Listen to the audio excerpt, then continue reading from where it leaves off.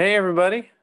I'm recording this intro back in my usual spot in my apartment in Lincoln Park. You can see I got a new poster to replace the one that fell. My girlfriend got it for me for Christmas. It's a top 100 movies watch list scratch board. So when you can take like a coin and then every movie that you've seen or you see after you get the poster, you scratch the gold plated version of it off and it reveals a colored version. You can actually see it. I did it with the Apocalypse Now one, but I'll probably show that again a little more in depth in a later video. The last episode was actually still recorded at my parents' house, but it's a really great episode. Nonetheless, it is with actor Stephen George. I'm very excited for you all to see it. Steven is an actor who I've worked with before. He worked on a series. He didn't just work on a series, but he worked on this very amazing comedy web series called Code Switched. So we talk a lot about that. We talk a lot about his acting experience, his experience as a comedic actor and working as a professional Chicago actor, doing commercials, doing movies, web series, and all that. He's very funny, very talented guy, and it's just a ball to talk to him. So I can't wait for y'all to see it. As always, if you like this video, if you like this episode, please subscribe to the channel. It would mean a lot to me. And if you want to follow the podcast on Instagram, you can follow at Podcast Courier 13. Also, be on the lookout for the Courier 13 podcast coming up on Spotify pretty soon. I will have a more concrete date for you later down the line when that all comes out. I just still need to do it. I apologize for the delay. But without further ado, let's start the show. This is the Courier 13 podcast with Winter Andrews, a weekly think tank of in-depth conversations among rising filmmakers. My goal with this show is to showcase the innovative talent and ideas that Hollywood hasn't discovered yet.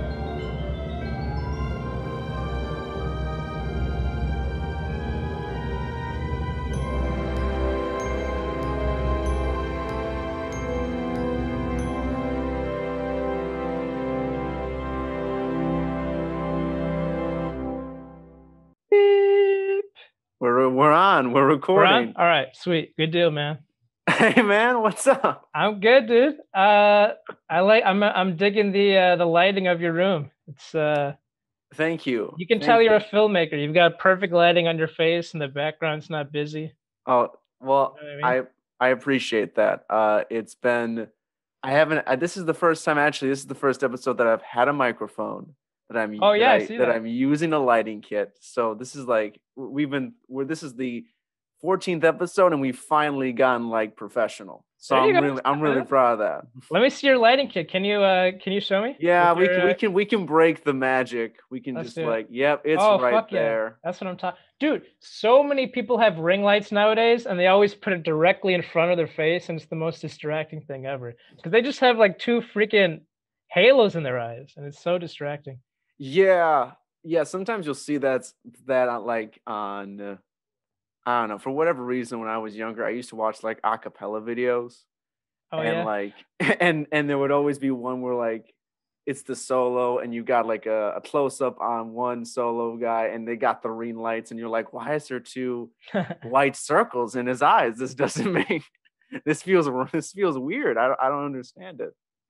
Wait, I didn't know they had ring lights for that long. I figured that was like something that came with the advent of social media. I didn't realize. Well, yeah, I guess what I mean by like when I was young, this might have been. This was last month, and you're just saying when you were young. Yeah, it was like maybe 5-6 years ago.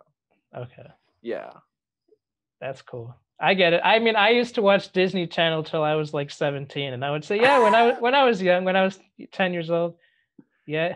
You're a fan? You're a fan of their content? Of like Disney Channel? Yeah. Now I have no idea what's going on. All I know is that dude Jake Paul, who didn't he used to be like a former Disney Channel fan?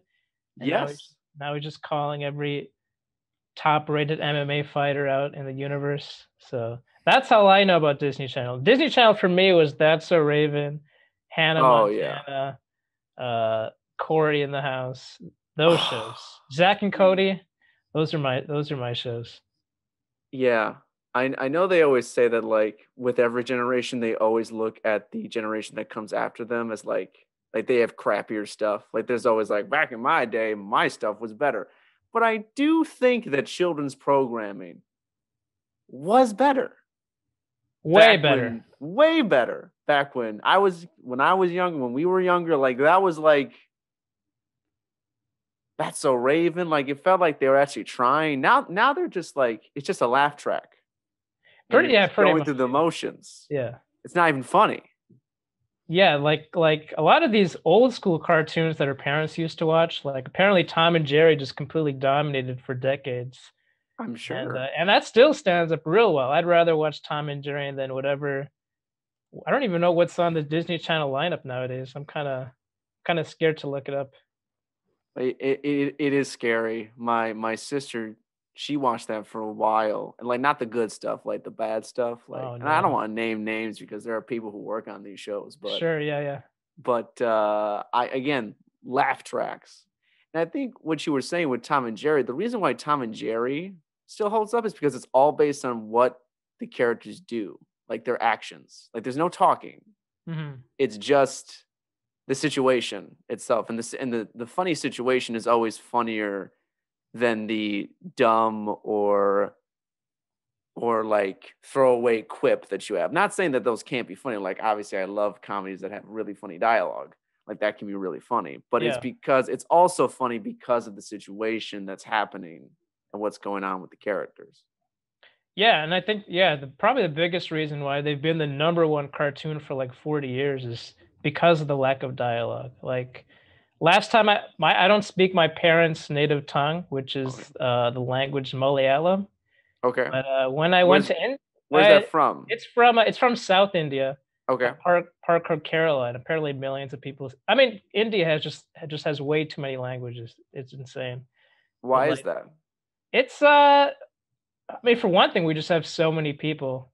I mean, right now they have this whole like farmer protest, which is going on over there, where basically they have like almost 300 million people protesting, which is basically the entire population of the US. It's just, I guess when you just have so many people, you're just bound to have different languages. I don't know. Right. Well, it's like I guess it's like dialects. That's Would you that's a describe good more as question. that? I think it's yeah, there are a lot of languages that are very similar to each other in India, so I guess yeah. But anyway, I'm so westernized that I'm probably the worst person to ask. My whole point was I'm so westernized that I don't speak my native tongue, that when I went to India to visit my grandma and my uncles and relatives who can barely speak English, like the only thing we could do to bond was play Sudoku and watch Tom and Jerry because of the lack of a dialogue in Tom and Jerry. We could laugh no matter what it was.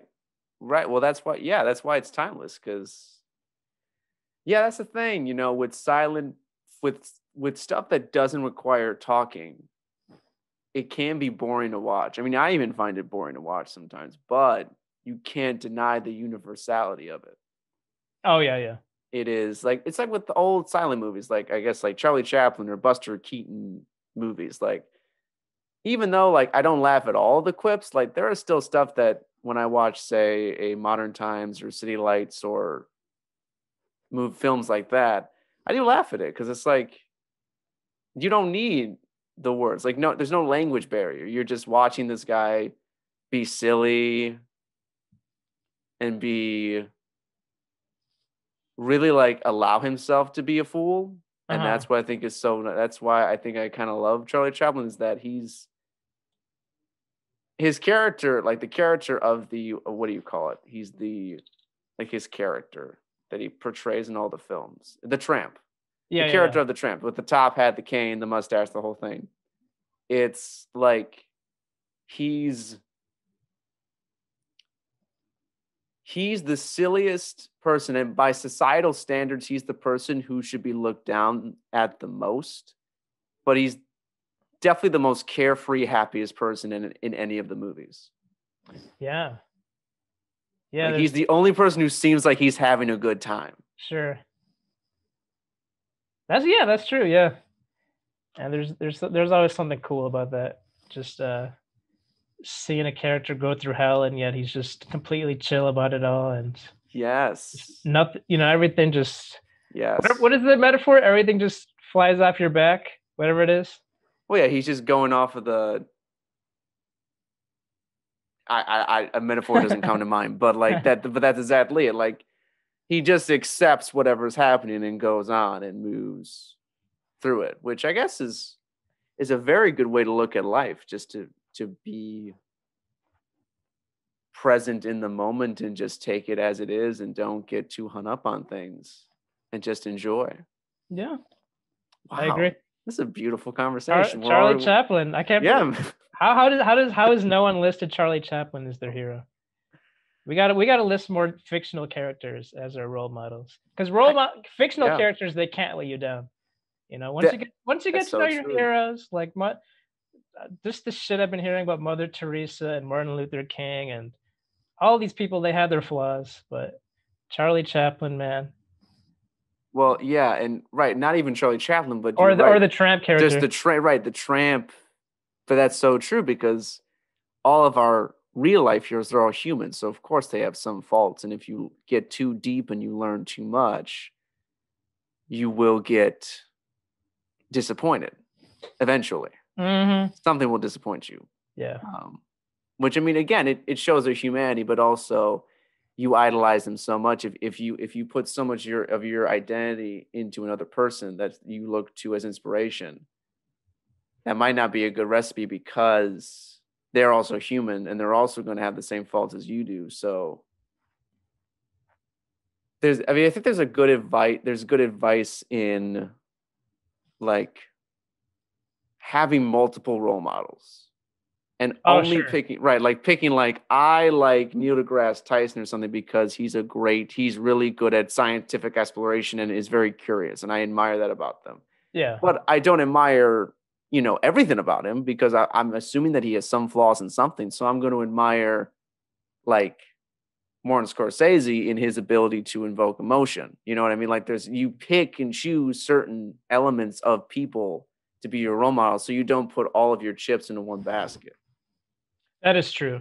And yeah, like I think about my parents, and I know at a very young age, we almost see our parents. Most of us see our parents as like superheroes. Mm-hmm. Like they can do no wrong. We love them so much, and then as we get older, we see flaws in them, and they're no longer these superheroes in our lives. And and then you kind of, it's so you see them as like superheroes, and then you're like, oh, you in your teen years, like, oh, parents, you suck, you don't get me. And then like right. I think usually in like your 20s, you're like, oh yeah, you almost have just like this newfound respect for your parents. You're like, despite how flawed they were still able to do all this stuff for you. Right. They almost like regain hero status, but yeah, not superhero status. They're like, damn, you did all this shit. I'm like, I'm about to turn 30 next year, and I'm like, dude, my dad had me. He had 2 kids. He was hustling every day, working nights. I'm like, man, the respect I have for him now is just off the charts. Yeah, it's like, well, because I get what you're saying. I mean, I'm in my 20s, and I feel like I'm at that stage now where you just described, where I'm seeing my parents again in this new way, because I see, because they're, I see their humanity, and I respect them for all they've done despite that. Yeah. How old were your parents when they had you? Well, they got married really young, but they waited. They waited to have my brother, because it's my brother, then me, and then my little sister. Gotcha. And so they were definitely adults when they had me. So they did have time to, just be in their married relationship and figure that out first, which I think was, I would assume that's helpful. That's probably smart. Yeah. Yeah. Like you get time to understand each other, your partner's dynamics, because, then you can translate that into raising kids. Yeah. I want to ask you, because I want to talk about the web series. Oh yes. Code Switched, because okay. I watched some of the episodes yesterday. Cool. It's funny, like genuinely. Like I'm not guessing you. Yeah. It's good. Like it is. Again, I see so many things that call themselves comedic things and they never make me laugh. This genuinely, I was just laying in my bed and I was watching the episodes and I was just having a good time. And I appreciate that. I appreciate that you guys made that. Thank you for that. Dude, that's what's up. That's huge. Appreciate that. No, for real. And you're I mean, obviously, I know that you are a funny actor because we have actually worked together. I don't know, people watching may not know this, but when I was a sophomore, was I a freshman or a sophomore? I was maybe a freshman. So this was like three years ago. Was it? No, it wasn't that long ago, was it? Oh, okay, I was we worked on a couple shorts together. We worked on what's it called? Proof of Gray, which was in January. The one where you had me smoke all those cigarettes in like fucking 10 degrees. And then what was yes. It? When did we shoot Thank You Note? I can check my email history super quick. Yes, no, Thank You Note was the one we did first. That was for a class well, both were for a film project, class project. And I had fun with Thank You Note. Thank You Note was very fun. Thank You Note was a good time. Thank You Note was last year. It was February 2019. Yeah. Well, I mean, 2020 felt like 4 years in itself, so I guess. I guess. Wow. Yeah. Yeah, this was February. It wasn't that long. Yeah. Yeah. 2020 adds like 20 years to your perceived thought of time. Like. No. Yeah. Well, Thank You Note. Yeah. You were the So just so to give some context, Thank You Note was a little short that we did that I directed, and this guy Alex Shear wrote. We did this for class, and we had 3 actors, and you were one of the actors, and you were so fun to work with because you were so you just have a naturally funny essence, and the character that you played was menacing, which was also cool because you were menacing, but you also were like funny. So it was kind of like you were playing against what you normally do, but it was still a humorous piece. And we also had this very lovely Joette Waters. Oh yeah, who I've known for years. This is my first time actually working with her, which is, I mean, she's just like the utmost professional in the business for like forever. Well, it is crazy because she does all of these shorts for students. Like she will always be the one because, so many film students at DePaul, they'll write shorts, but it's hard to cast older people because it's very easy to find 20 to 30-year-old actors, but to find a good actor who can play a grandma or someone in their 50s or 60s or 70s is difficult. But she is able to do that, and she's really convincing in her role in that. Yeah. And it was very fun to do that with her. So the short film was about, and I don't want to get too detailed with the explanation, but like it was about basically this gangster he has to secure this deal with another gangster who's about to come over to his house. But while they're having this meeting, the grandma comes in. The grandma pays her grandson a surprise visit, and she then goes in and is a part of the meeting. But the gangsters, which is you and this other actor, Joe Metcalf, I believe. Yeah. That's correct. You guys have a conversation, but you're trying to Joe is trying to keep it on the down low, but you're like, what the fuck? Why is your grandma here? Why can't we just talk about this? So anyway, it was really fun. And then Proof of Gray was a very mini short that I did, which is based on a television pilot that I've been writing, but I really condensed it. It's really just like a reflection of the TV pilot. It's not really connected to the plot at all, but it has the same kind of like idea behind it about this euthanasia doctor who's secretly performing euthanasia on patients who ask them to. Yeah, it's really dark again. and we needed an actor. And like I gave you like, didn't I ask you like the night before? Dude, you asked me. What was that through Facebook? You were like, "Hey, this actor from New York. He said he was gonna be here, and he's not here." Oh yeah, that was insane because Amar, who's a friend of mine, was a part of trying to assemble the cast. Okay. And Amar was looking on all these websites, and Amar was like, "Yo, I got this guy from New York who's interested and wants to fly in to do this short." And I'm like, first of all, wow, I don't know how you found this individual who was willing to pay for his plane ticket to do this short. And this was pre-COVID when flight prices were still kind of insane. Right. This was pre-COVID. Just like a month before COVID. A month before. Yeah, it was right before COVID. And he couldn't do it. So I was like, who's an actor that I like to work with? who I know would have the temperament to do this, and the temperament of killing somebody mercilessly.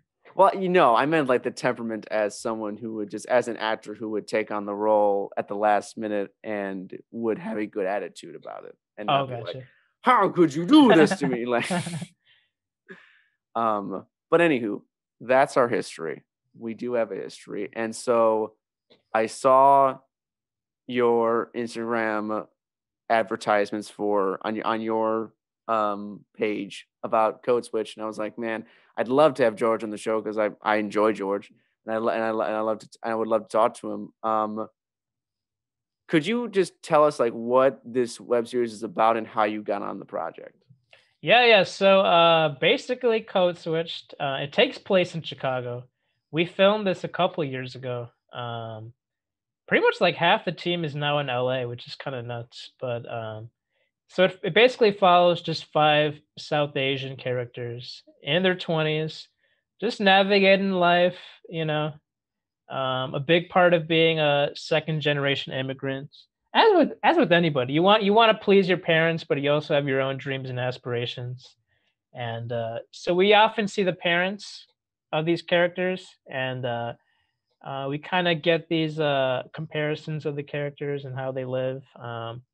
We just see what it's like. It's very day in the life of these 5 South Asian characters. They don't meet at all until like the very last moment in the last part of the episode. So it's kind of cool. You see like little teasers of them crossing paths and stuff. Right. But yeah. Yeah. How did you get involved with this? So I got involved with this. So in addition to your film, I've also done other student films, some with DePaul students, some with other universities. And the director of Code Switch, I believe he just graduated from DePaul. And he has a lot of friends from DePaul. And apparently the director and writer, his name is Karan Sunil. Mm-hmm. He saw me in a couple of student films. He's like, yeah, he saw some like screenshots and he's like, yeah, I think that guy's Indian. Maybe I should hit this guy up. I haven't seen him before. That was it. Just this guy's Indian. Yeah, this guy's Indian. Let me see what he's about. And I remember I was like walking out of an improv workshop at like 9:30 p.m. and all of a sudden I get this like on Facebook Messenger, this like random request. It's like, hi, this person would like to message you. I'm like, okay, dude. And then it's just Karan cold, basically cold introducing himself. He's like, hey, Steven, not to be a creep, but I saw you in this short film. If you want to, hey, feel free to call me up. We could talk about it. And, we met up. So I guess he figured out based on my last name, which is George, that a lot of Indians, we have very like Americanized names. So my name is Stephen George. Mm-hmm. So he was actually writing a Malayali Christian character, which is what I am in real life. And so he's like, yeah, you're basically the only person I know in all of Chicago who's an actor and who's also Malayali Christian. So I think we just met up in person to make sure I wasn't crazy, and then it was easy. No audition, no nothing. I was basically the only. I was the only one. Wow. I think he said if he didn't find me, he would have just put himself in that role, which he was kind of hesitant to do because he's not an actor. So this was like his last. You were the last piece of the puzzle. I was out of the 5 main characters. I was the last one that he cast. Everybody, all the other 4 main characters, they're all like really well-renowned, like touring comedians, and one of them's like a legendary improviser. So I'm like the black sheep out of the top 5. Well, you do a really good job, man. You do a really good job. I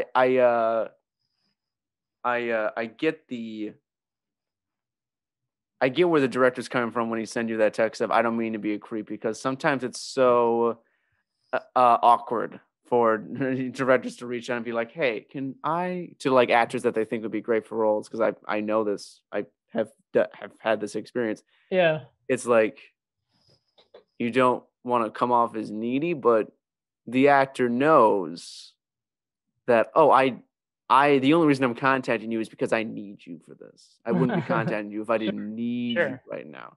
So you want to come off as cool as possible, but also it's like you just want to be honest with the fact that, oh, I think you're really talented, and I think we could do something great together. Did you have to reach out to Joette, or was she just like gung ho from the start, and did she like submit? We had to reach out, but she was very gracious. I mean, I haven't, even with the climb, like with Matt, our actor. I mean, we had auditions. He came in for the audition, but he didn't put up a front or anything. He was very into the script, and when we gave him the role, it was like, oh yeah, cool, I could totally do this. I haven't had an experience with an actor who was like playing hard to get or like being weird about it. Just if you feel like as a director, if you're just honest and you lay yourself out there and you're not holding anything back, the actor isn't going to hold anything back unless they're like a sociopath or they're like a crazy actor or actress. Yeah. Who just is just doing it for the attention. I don't like, what do you think about that? I think for the most part, out of all the projects I've worked on, I think I've only met like 2 people that were, especially in Chicago, like we're pretty much like the, we have the stereotype of being like blue collared workers. We let our work talk for ourselves. Yeah, I feel like for the most part, like if you reach out to an actor, they're like overjoyed to work on your project. They're like flattered to do so. I've only met like 2 divas on set that were like nobodies. Like one I remember this one girl, she just became 18 and she was cast in a student film. And she's like, and she had just signed some like form that said that she would allow herself to be in the film. And she's like, I want to, she was making all these like dumb requests. She's like, I don't want to I want to make sure this film is taken down in a year. I'm going to be as big as Brad Pitt. I don't want this to hurt my career. And it's just like, it was just so insane. She ended up getting kicked off set. Which was like how you were talking about 20-year-olds playing grandparents. She was basically, this 18-year-old was going to play the mom of a character that was older than her, and it made absolutely no sense anyway. So I'm like, deep down, I'm like, this casting didn't make sense anyway. So I wish more directors were more willing to reach out to older actors, because many times older actors just sitting around just like hoping they can get cast in more projects. Yeah, we just don't see them enough in film and TV, older actors, which is really sad. Yeah, I do think that is changing a little bit, but you are right. I mean, again, most leads of film or television shows are 20, 30-year-olds. People like to write 20 or 30-year-olds. And I get that, because you typically want to watch a protagonist that's like active and going towards something that has a lot of potential, but at the same time, why can't you do that with someone who's 60 or 70? There's no reason why that person can't be going on a journey or discovering something about themselves. Yeah, you have to wonder. That's just as interesting, if not more interesting, to do that at the end of your life. Way more interesting, but you got to wonder, like, how much of this is just like sex appeal and eye candy. They're like, Yeah, the script might not be the greatest, but at least if we have an attractive person filling up the frame, maybe we can keep people's interest. Well, that for some films, that definitely is a large part of it.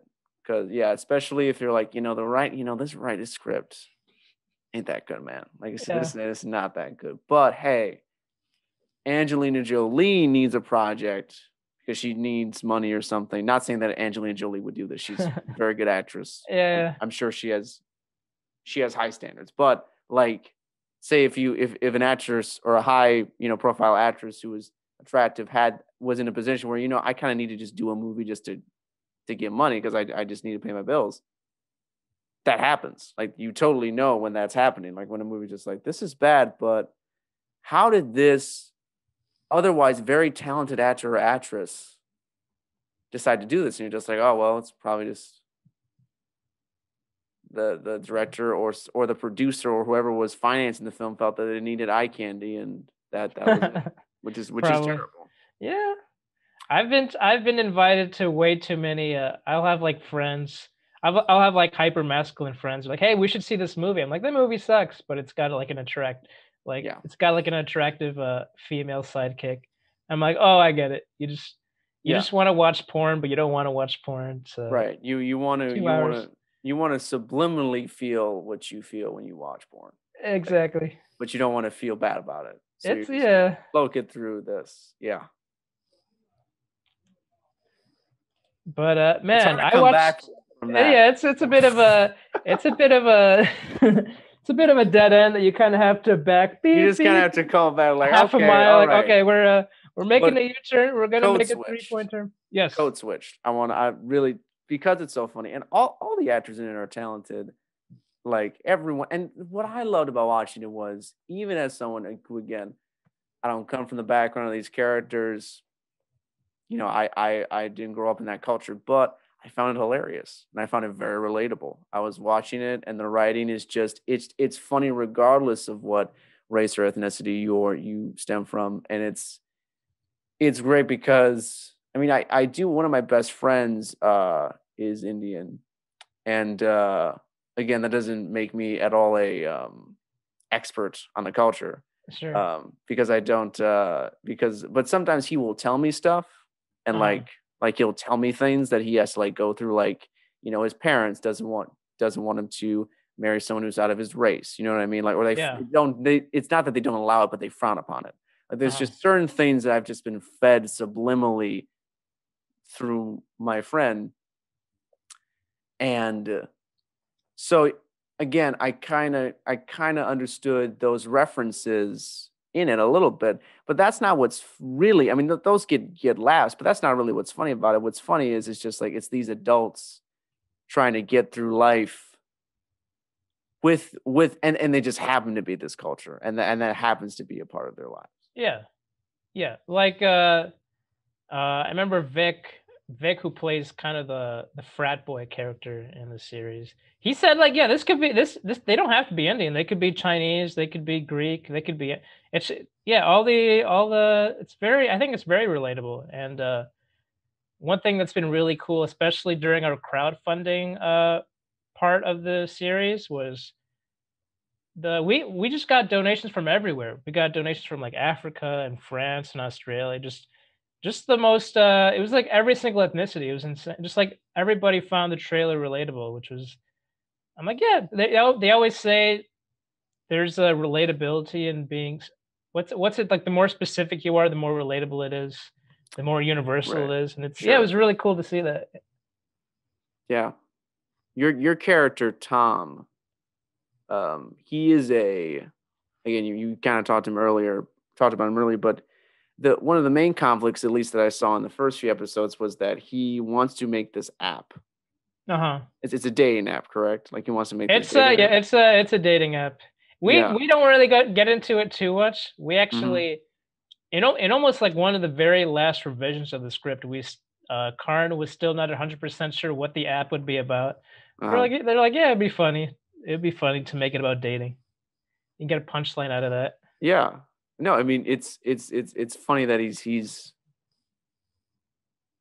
throwing himself completely in this dating app. It is a little humorous, but like, where the conflict arises that you're making this app and you want to dedicate yourself to that, but your dad, the character of Tom's father, wants him to, I forget, does he want him to get an MBA or he wants me to he just wants me to apply to so there's a scene where he's like, hey son, I've got connections at Deloitte. Just if you want to apply to them, just work with them, get that guaranteed paycheck. You don't have to go to this independent route and just take all these risks, So yeah, he wants me to go to grad school. He wants me to apply, traditionally and just work for a firm and make money that way. Just basically minimal risks, low risk, medium reward. I wanna get into your acting process here. And I'm gonna start off by asking, how was it easy to get into the character of Tom? Could you relate to Tom? How did you go about playing Tom? Oh, also, Tom was the in the first draft, his name was Tom. We ended up making his name Joe, but his name was originally Tom George, and then we ended up changing his name to Joseph Matthew. So his name is technically Joe.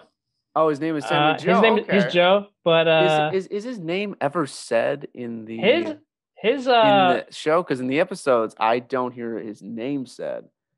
I'm trying to think. There was an older version of the pilot where you do hear his name said. You hear it once in a while, not that often. In the original pilot, which was cut, you do hear it more often.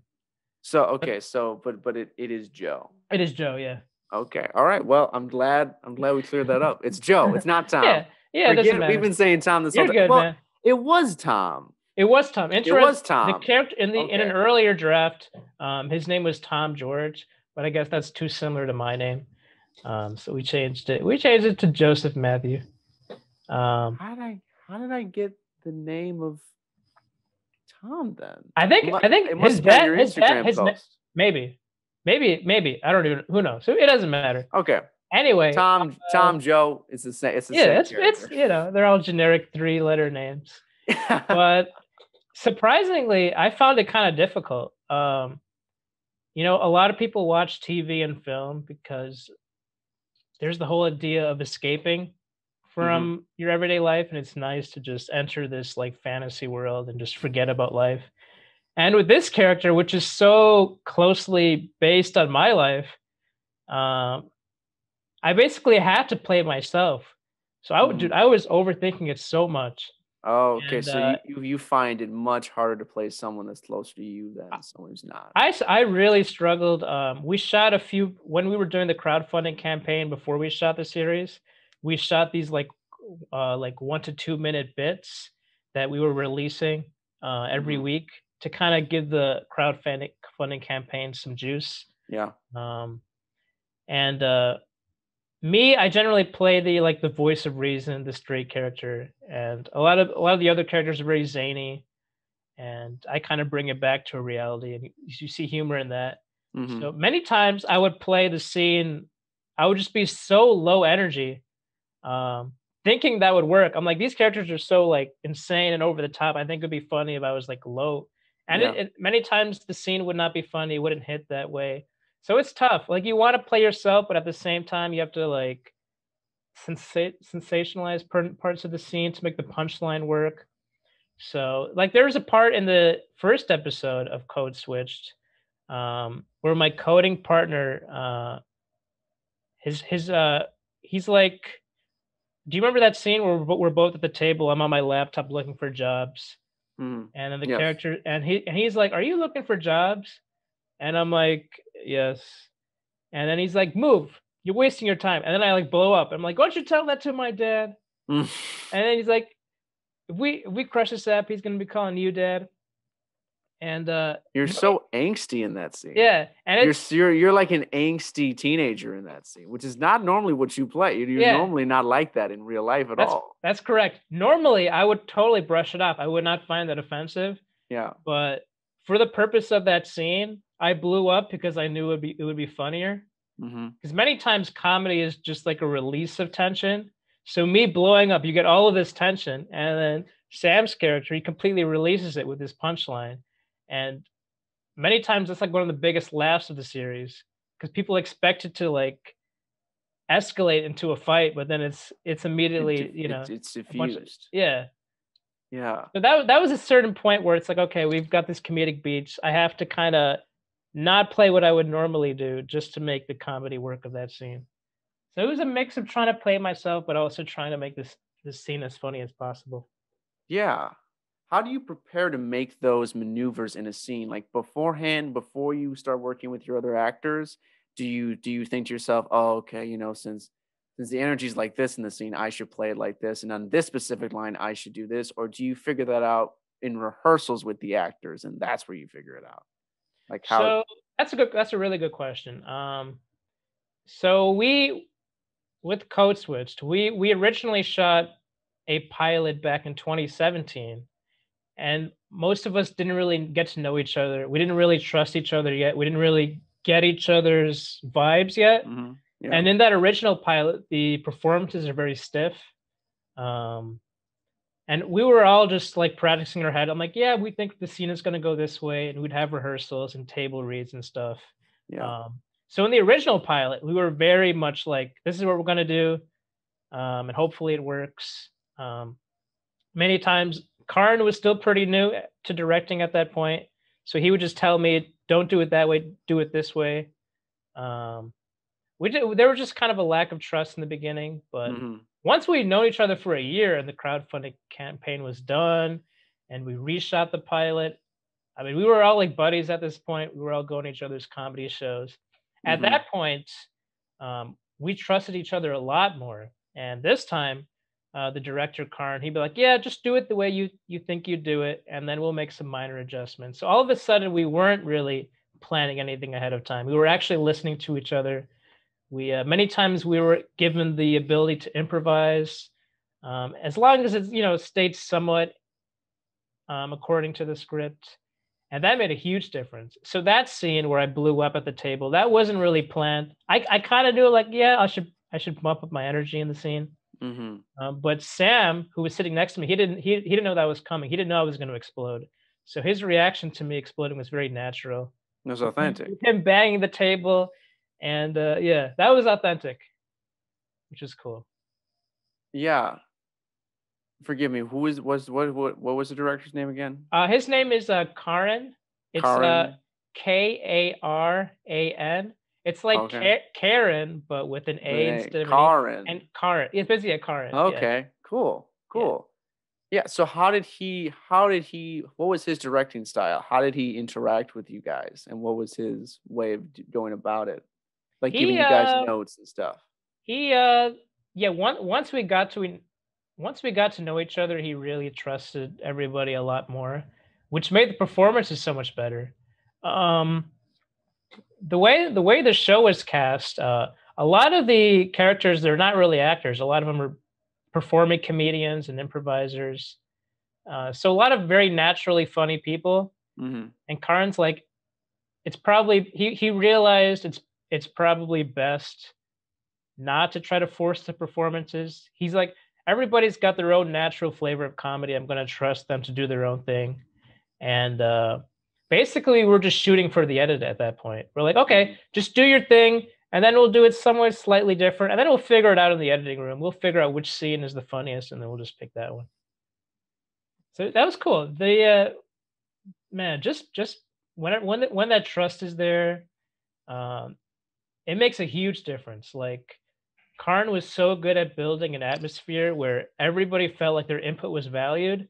Like, I would do a scene, and then like somebody in the makeup room, like 2 rooms over, would be like, yeah, maybe you should change that word slightly. And it would make the scene so much better because there was just that atmosphere of collaboration. Everybody felt like their input was valuable, which was really cool. Yeah. How do you prefer to be directed by a director? Like, one for a comedy and one for drama. Like, is there a difference that you prefer? Like, or is it the same? It depends. I think for the most part, at least for my character in Code Switched, I never try to force the comedy. You know what I mean? Just Mhm. like you said, it's more about the comedic situations more than the actual punchlines. So for my character, who's like the voice of reason, it just made sense for me to act like it was almost like a drama. Like I would just react naturally to Mhm. people who were saying me. If I would to kind of like force the punch, I'm like, hey, this is the punchline, guys. It just Right. it doesn't respect the audience, and it's hard. It was hard to watch. There are takes where I kind of I try to force the comedy too much, and I would try to change the lines to make them funnier, and it didn't work. Mhm. Many times, yeah, just me just saying what was happening in the scene. Like, there's a scene in the second episode. I think it's the cold open in the second episode where me and Vic's character were sitting on his car, Yeah. and And then the he's like guy naming all. rolls He's up. like, yeah, and me in many takes, I was trying to be funny, uh, just trying to come up with funny lines, and it was just never funnier than just me just naturally responding to the Mhm. insanity. So Yes. yeah, Yeah. So you liked the fact that, right? Because that's your decisions, right? And did Karin. yeah, did Karan, did he, like, was he fully, like, did he tell you, hey, stop adding stuff, like, hey, stop, or was he just like, I'll let you make your decisions and then you'll figure it out because I trust that you'll figure it It out. was both. It was both. At first, he's like, "Yeah, I trust you. Just do whatever." And then as he'd watch the scene, he's like, "Yeah, no, just stick to the script on that line. It's not. It's he. Once you at that point, I probably knew Karn close to 2 years. Hmm. He's not going to sugarcoat anything. He's like, yeah, no, just say the line. Well, let's we're stealing a Burger King parking lot. We can only be here for so long. Let's just say the line. It's funnier that way, and then we'll move on to the next scene. So in that case, it was both. So at first he let me do whatever, and I was playing with the line several times, and Hmm. we just noticed the scene was just perfectly written at that point. So even though I tried it a few different ways, it just worked out better for me to do the scene as it was written. Did you figure out, were there some instances where you did experiment and it worked? Like you tried that like over and over again and actually did turn into something that was good? Yeah, I'm That trying Karan noticed? to. I know. There was yeah. There's even like Karan. He would. The one thing with me and with the other actors that was different. So a lot of these actors, a lot of the other actors, because they're comedians and because they're improvisers on stage, they're used to projecting out really loudly. And Karan would often have to bring their performances down for the camera because Hmm. many times they would overact. And me, because I've had much more experience on camera, many times he would tell me to kind of bring up the energy Hmm. because I was so used to like whispering. I'd be like whispering into the mic, and he couldn't even hear what I was saying. He's like, "Did you say the line?" I'm like, "Yeah, I said it." And the sound guy's like, "Yeah, no, he said it. It sounded good." Um, but yes, one of my best lines. Some of my best lines were just like me whispering the lines because I don't know. Whispering is such a good acting trick. Like in general, like I was if you watch like The Walking Dead, and it's Yeah. all these British actors, but they're all doing American voices. Hmm. And like Andrew Lincoln, he like whispers like half of his lines, but it sounds so good because he's like whispering them. You can't really tell like if he was like screaming those lines, you can kind of hear the British nuances of his accent. But Yeah. something about whispering, it just like hides a lot of the British accent, which is so there were some parts in Coast which where I'm like whispering and it works. And There was a scene at the end of episode 2, I think, where you're eating that tiramisu. That's oh yeah, And the line where you're like, after you take a bite, you're like, why would you use like two, like, why would you use two different types of chocolates? But you say yeah, the like subtle way. I don't know what you're kind of like, you're kind of like saying it while you're Yeah. Snacking on your food, and that was hilarious. Thanks, man. That's a funny scene in general. It's I think it's one of the best arcs, the whole N-word scene, and seeing it culminate in that. Yeah, that was fun. And yeah, I don't think I got any direction for that scene.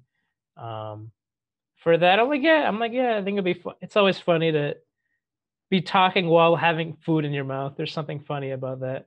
Yeah. Yeah. Do you want to tell people about the N-word arc? Yeah. Oh yeah. So can't drop that without explaining that. Absolutely. Yes. So in episode 2, here's the thing. Yeah. Black people out there. Here's the thing, black people. When you're not around, we non-black people will sometimes say the N-word to each other. It'll be especially Indian. Well, I don't, but other people do. Yeah. I'll be honest. I used to when I was in like high school. Yeah. Because it was the cool thing to do. Mm-hmm. Like me, I'll just like hang out with other like Indian guys or. I know people who do that. I know white guys who do it. Some people still do it, and it's not just an Indian thing. It's a white people will do it. We'll say the N-word when nobody's around. It's not as common now because over time the N-word has become like more offensive than the F-word. Like it's really kind of cemented itself as like, don't do it. You not even in private. Yeah, you really can't get away with it anymore, which is good. I mean, yeah, it's a gross word, but yeah. But the scene in Code Switched, basically it's me hanging out with my Indian roommates, and we've got 2 black friends that are sitting a little bit further away, and then our colleague from high school pops in the frame, and he drops the N-word. Mm-hmm. Maybe he doesn't see the 2 black guys that are in the background, and he's like, "Yeah, these are my brown boys. Let me say the N-word because that's what we've done in high school." And right. Because I mean, do you think that's just? Because I mean, I found it kind of believable because I've seen that happen. I've seen that happen with like other people who are not black doing that, and it was a very comical way to discuss that and make light of that. But also it felt like by the end of the arc, when all the characters were like talking about it and they were reflecting about it, they were like, yeah, it doesn't really matter. It's just a word. Sure. Don't really care. It's like, I mean, like, don't say it, but like, how much power is a word gonna have anymore, Uh-huh. I liked that element of the arc. It was like, yeah, that was offensive, but like, I'm okay. Like, whatever. Yeah, I remember that was like a really tricky scene to write with the 3 black friends in the kitchen. Yeah. I remember like all 3 of those guys, they had to like confirm that they were okay with what they were saying in the scene because it's such a touchy issue. Mm-hmm. It is, yeah. And like each of them have like slightly different perspectives. Like one of them's like, yeah, it's just a word. Yeah, the N-word is bad, but we're taking the N-word back for ourselves. And another character's like super chill about it. He's like, yeah, whatever. They say the N-word, who cares? And the other character's like, you cannot say the N-word, right? If you're not black. So they all have 3 different perspectives, which is interesting. And I think that's just like real life. We all have. Mm-hmm.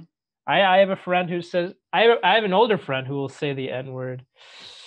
Not in a humorous way, but he'll try to say it in like almost like when he's trying to explain a situation, or when he's trying to like recall a memory, he'll say the N-word. I'm like, yeah, you don't really have, and I'm like, yeah, you don't really have to say it, but I get it. And yeah, I mean, it doesn't add anything to the sentence.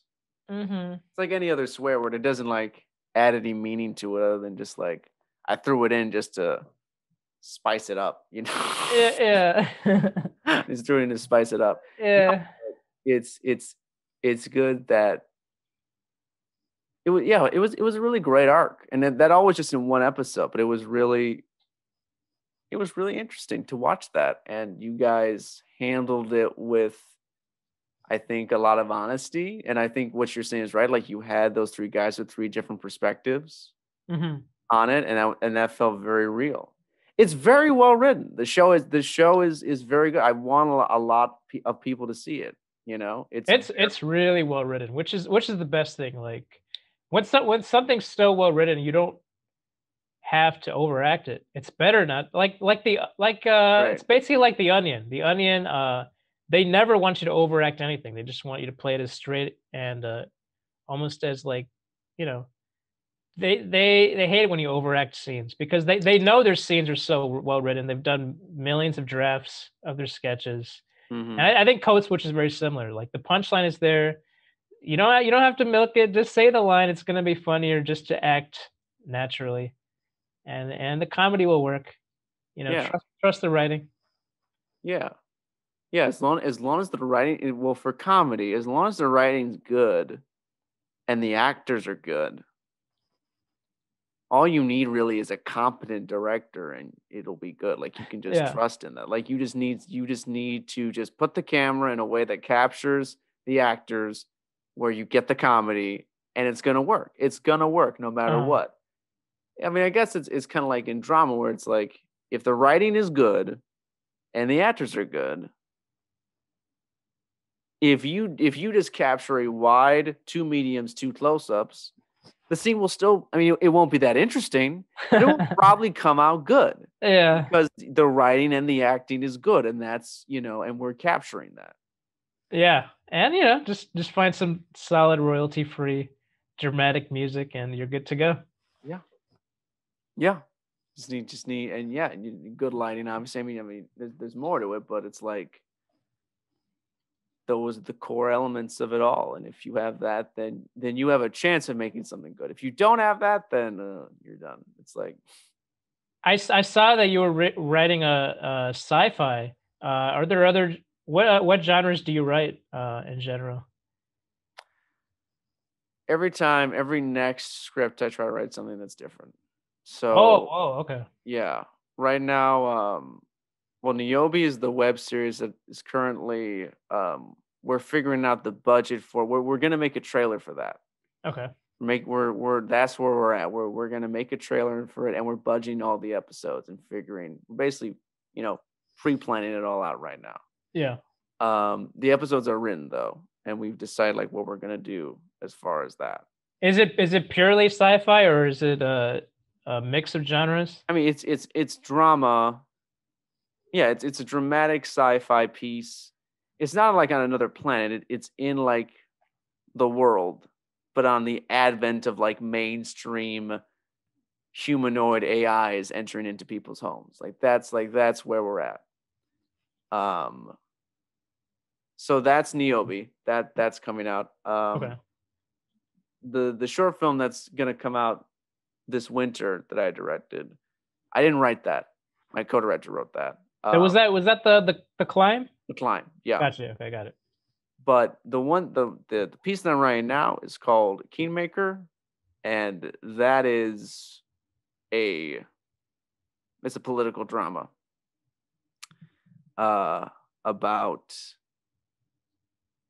a young woman who is fed up with her life in corporate America. She feels detached from society. You know, she's not on the fringe of society. She's kind of in a middle ground, but she feels very detached from politics, from just how the way everything works. She feels kind of lost. And then she is invited to this bachelorette party for a friend that she hasn't talked to in years. And at that party, she meets another friend who is connected to a campaign. She's actually the deputy chief of staff of the North Carolina senator, John Conrad. And she basically, Angelica, who's this person's friend, the main character's name is Nia. Nia is convinced by her friend Angelica, who's the deputy chief of staff, to quit her job and to join the campaign because Angelica believes that if Nia is on the campaign, then she might be able, if they have that fresh new voice in the campaign, then that new voice and that influence might be able to steer Conrad into adopting a less centrist viewpoint that is going to make him lose the election. If he holds on to this like middle of the line centrist point of view, this corporatist point of view, it's not going to work for him. like a purely corporatist view. And then at that point, what's going to happen is Nia's going to join on. There's going to be a lot of tension and conflict between the ideologies within the campaign unit. Uh-huh. And then that's the show. And then the season would follow the campaign until the election. Interesting. Excuse me. Why do you that's interesting. I wonder that is that typical for writers to jump from one genre to the next? Or is it, do you just do that? Sometimes it is, sometimes it isn't. I think it's a good exercise. And there are some writers who are just like, I just like sci-fi, and I'm only going to do everything I write has to have some relation to sci-fi because that's the only thing I like. But I don't know. I enjoy the notion that even though I might be writing similar themes and, there are things that kind of are connected with each piece, the pieces do feel different. And they're not like, I don't feel like I'm writing the same thing. And that's why I like to switch genre, or at least switch like the topic of the piece. So I'm like doing something that feels a little different and it's not the same thing. Also, I heard that's what the Coen brothers do. And I'm a very big fan of the Coen brothers and their writing. Yeah. So I can't deny that there's an influence there to want to do something different each time, because I like the fact that you look at the Coen brothers catalog, it's not the same. It's never the same kind of movie. Mm-hmm. Yeah.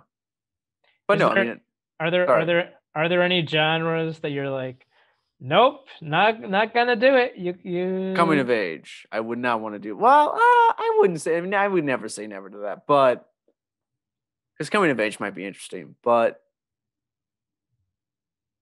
again, I never want to say never, but I would be hard pressed to imagine that I'd ever do a rom-com, because I don't think I'd be good at it. I don't think I'd be. I just don't think I'd be good at that. Not that I'm like dissing rom-coms. I just don't think I would. Maybe. Yeah. I feel like, rom-coms are probably like the most formulaic type of movie. Oh, well, it depends. I'm just thinking about like Lifetime and Hallmark movies in general. They're pretty much following the same type of storyline for the most part. They seem like they'd be the easiest to churn out as long as you just kind of fill in the blanks. But right. If you were gonna write something that was like that, it would be easy. But you'd be wondering as a writer, like, what could I add to this genre? Like, what is there left to say? I think that's always the question. It's like, what is there left to do here? What can I bring to this that, it may not be completely original, but it's a different alteration. It's a different take on the story or the genre. Mm-hmm. So you have to wonder about that. And I don't know what I would do in terms of a rom-com with that. I don't know what I would change. It's a love story. It's okay. Person meets person. Yeah. And they start off, they have a surprise encounter, they meet, then they start, they have to be convinced to do it, or there's an event that happens that gets them to like start hanging out. And then they're slowly doing it, but they're not like fully committing yet, or they have hesitations to commit. And then something happens where it's like, oh man, this was going so great, but now I can't do this. I got to leave, or I got to move to California, or something's happening. And then, of course, then in the third act, they're like, screw it. I love this person. I'm gonna, do this final test to prove that I love this person. That I'm gonna get to that person. And there's your movie, and there's your rom-com. That's it, man. And that's your rom-com. That's it. But then you gotta think, okay, what can I add? How can I make that interesting? What can I add to that? Yeah, you'd have to. I don't know. Let's say you were given, just like an insane amount of money, and you're like, okay, I can't turn this down. You had to write a romantic comedy, mm-hmm. Do you feel like you could add a twist to it to make it just for your own sanity to say that, okay, I added something to the genre? Yeah. Well, I think especially if I'm writing a place that is uniquely me, if because I think a lot of writers, they spend so much time thinking about like, oh, what's the twist I'm gonna put on? What's the thing Oh that yeah, I'm yeah, gonna yeah. use that's gonna change this and be so original? I think all you really have to do if you're worried about that is just go to like think about like just yourself and your life, because your life and your experience is inherently original. There is only one you. There is only one you that has lived your life. Mm-hmm. So if you go into yourself and you pull from there, it will be both original and relatable, because when you're watching a film, you're trying to relate. When you're writing a film, you're trying to relate to the human experience, and your individual experience is inherently unique. So you're always going to be, if you're writing from a place that's genuinely you and you're not bullshitting, then you're always going to find something or a way to go that is relatable to you. So it's original, but also another human can relate to it. So there's relatability. That's good advice. Or you could just do it. Or you could just do what Lifetime just did, and basically just do a parody of KFC. Basically, just do a romantic. What is this? Did you not see this? No, I don't know what this is. Lifetime. They put out like I think it was like an 18-minute mini movie. Should I share screen and find this? Like, what is this? Yeah, do it. Look up what's it called? Just look up Lifetime KFC movie. I think that's got to be it. Okay, oh, yeah. Lifetime. This came out a little bit ago, about a couple weeks ago. Get the all right. Wait, is this Bing search? Oh my god! This is like the. This is the. I don't know. It's like the thing that Microsoft includes. Yeah. I don't know. I like it. It's actually good. Okay. Bing is not bad. It's not the worst. It's not the worst. It's not Ask Jeeves. I feel like I'm being judged here. I think this is judgment. A little bit judgment. I feel like I'm being judged. Okay. So is this what you're talking about? This is it.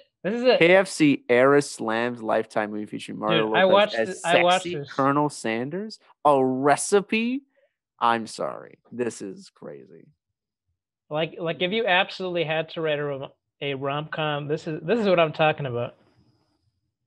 Oh, what's this title? It says KFC. Oh, I'm sorry. You got 7 new messages. I don't communicate with any of these. I swear, ladies and gentlemen, stop seeing this ad.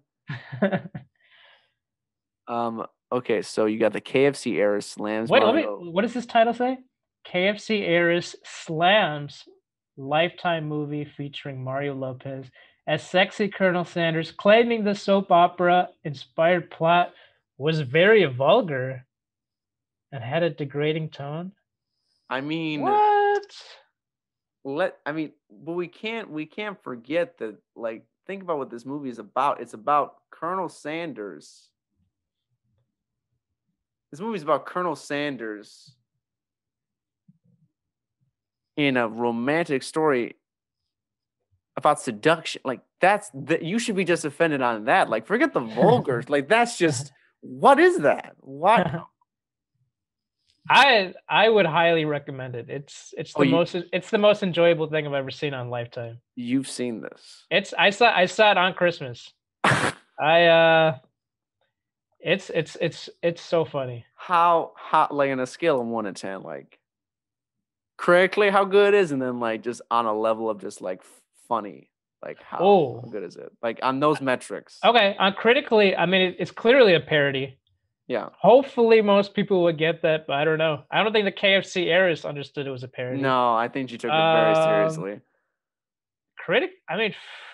Just on a parody level, I would give it like a 7 or 8. Like, it's up there. And then on sheer funniness, you mean like production value? Production value was perfect. Just even better than your typical Lifetime movie. It was really, production value was exceptional. So they put a lot of their resources into this. It was only about 18 minutes. It wasn't a full feature. So I guess, Yeah, they made it work. The lighting was always very glamorous and very soft, and the production design was just always they never half-assed it. Like every set felt complete. It was it was on a production value standpoint, I'd probably give it like a 10. Like it's good. It's Damn. really good. And I watched it with a few friends, and everybody was like, "Yes, this is the best thing. We're so glad we watched this." So it's worth it for watching for sure. I'm almost scared to, but I think I gotta watch it. No, You have to watch it. So where do I find this? I wonder. I need to plug my computer in. So just oh yeah, do it. Go ahead. Talking, but all right, folks, if you want to watch this Lifetime KFC movie, I know if you go to the Lifetime websites, you're able to watch movies for free on there.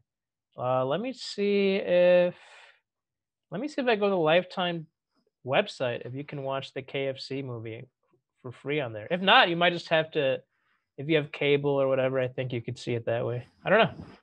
Recipe for Seduction. Okay, so I'm on the Lifetime website. Let me see if I can watch it. I don't know. Wait. Oh, watch. Can I watch it? I think it's. Oh, dude, yeah, I can watch it. You can watch it for free on the Lifetime. I've got it. Yeah, I got the whole entire 16-minute mini movie just popped up. Yeah, you can just go to the Lifetime movie. Can you share your screen? Yeah, let me see if I can do that. I just gave you permission. All right, sweet. That. Okay, hold on.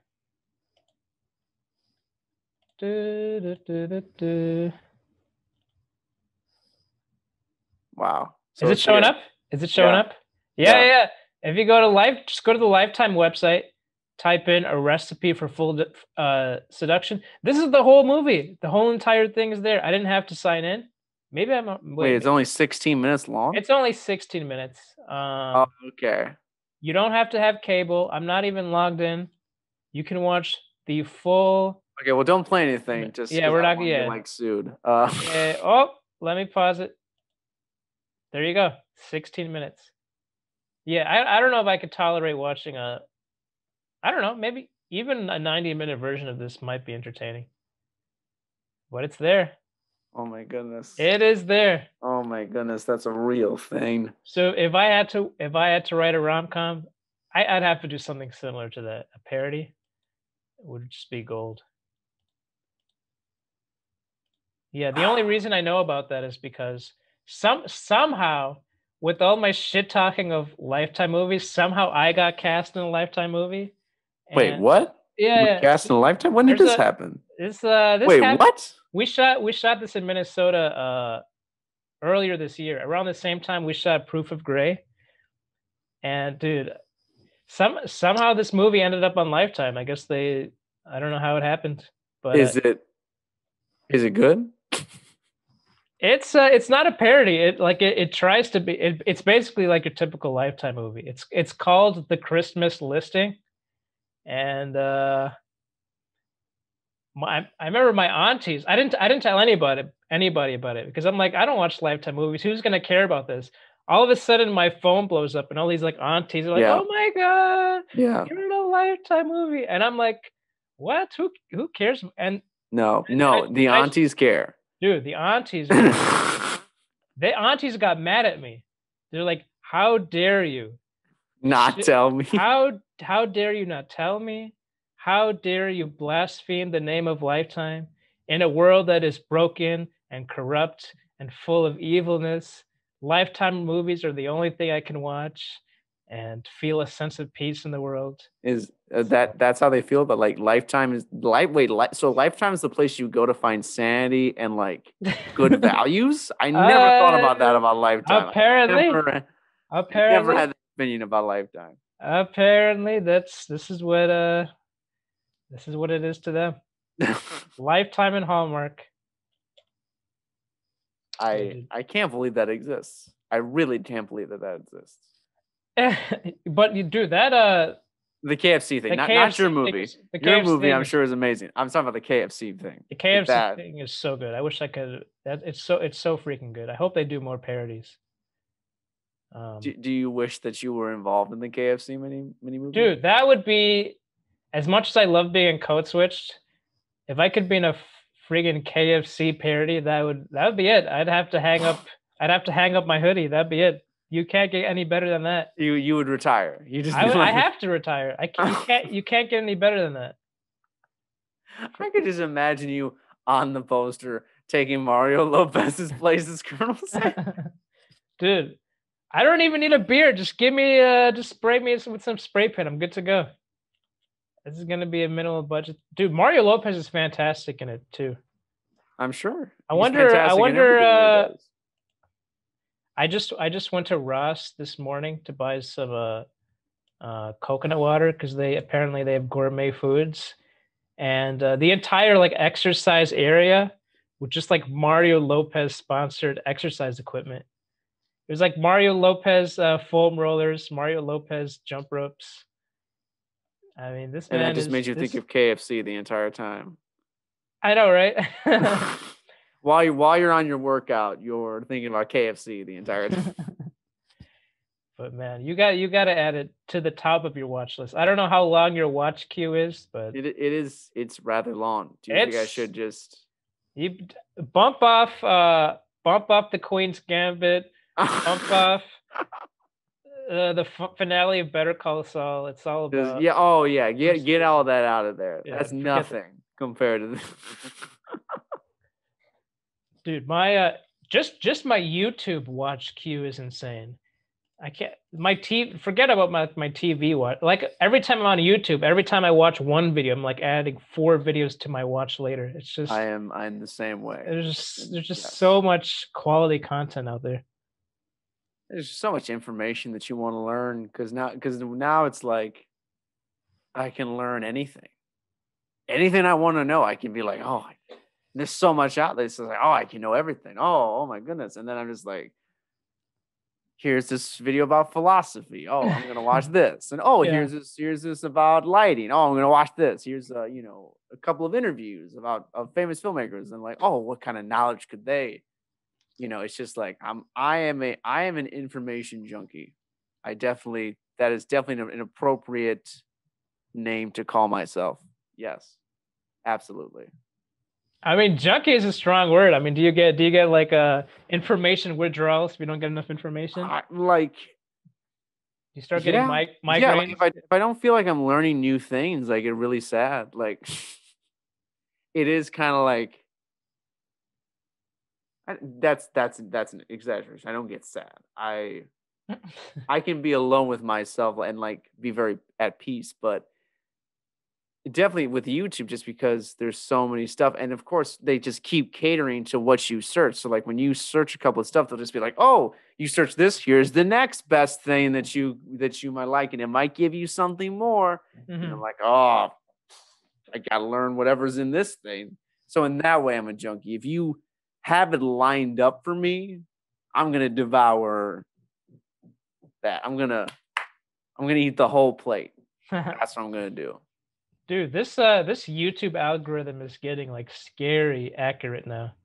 Like I said, just in the span of me watching one video, I'll like check the thumbnails on the right and I'll click watch later like 4 videos. Mm-hmm. I'm like, yeah, all of these videos are so interesting to me. Dude, I'm checking my YouTube watch later queue right now. I have 4,000 videos on there that I have to finish watching. I'm like 4,000 videos I've added to watch later.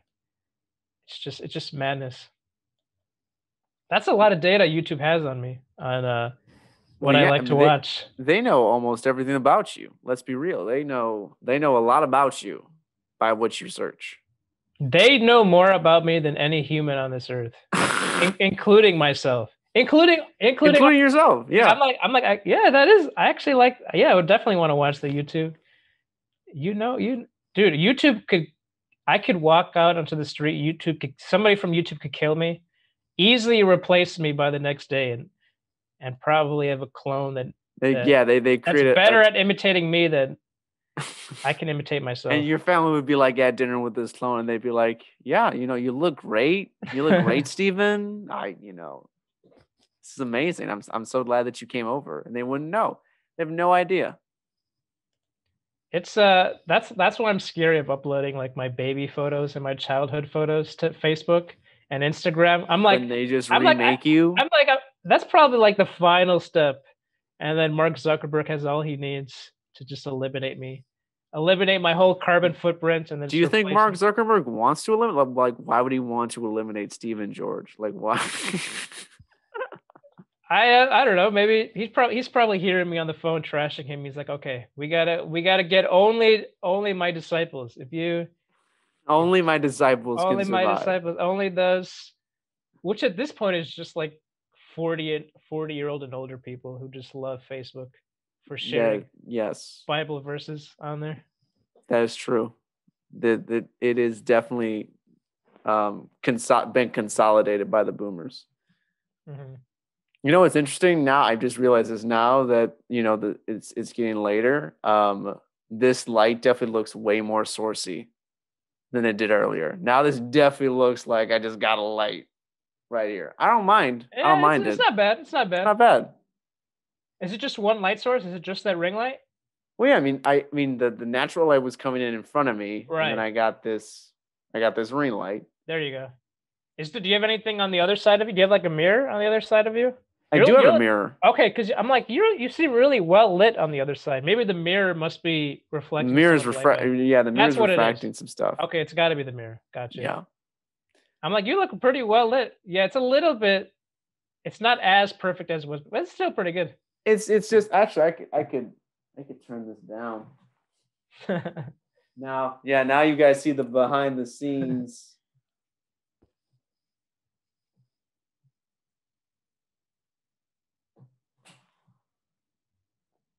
It definitely looks like a light. It's not bad at all.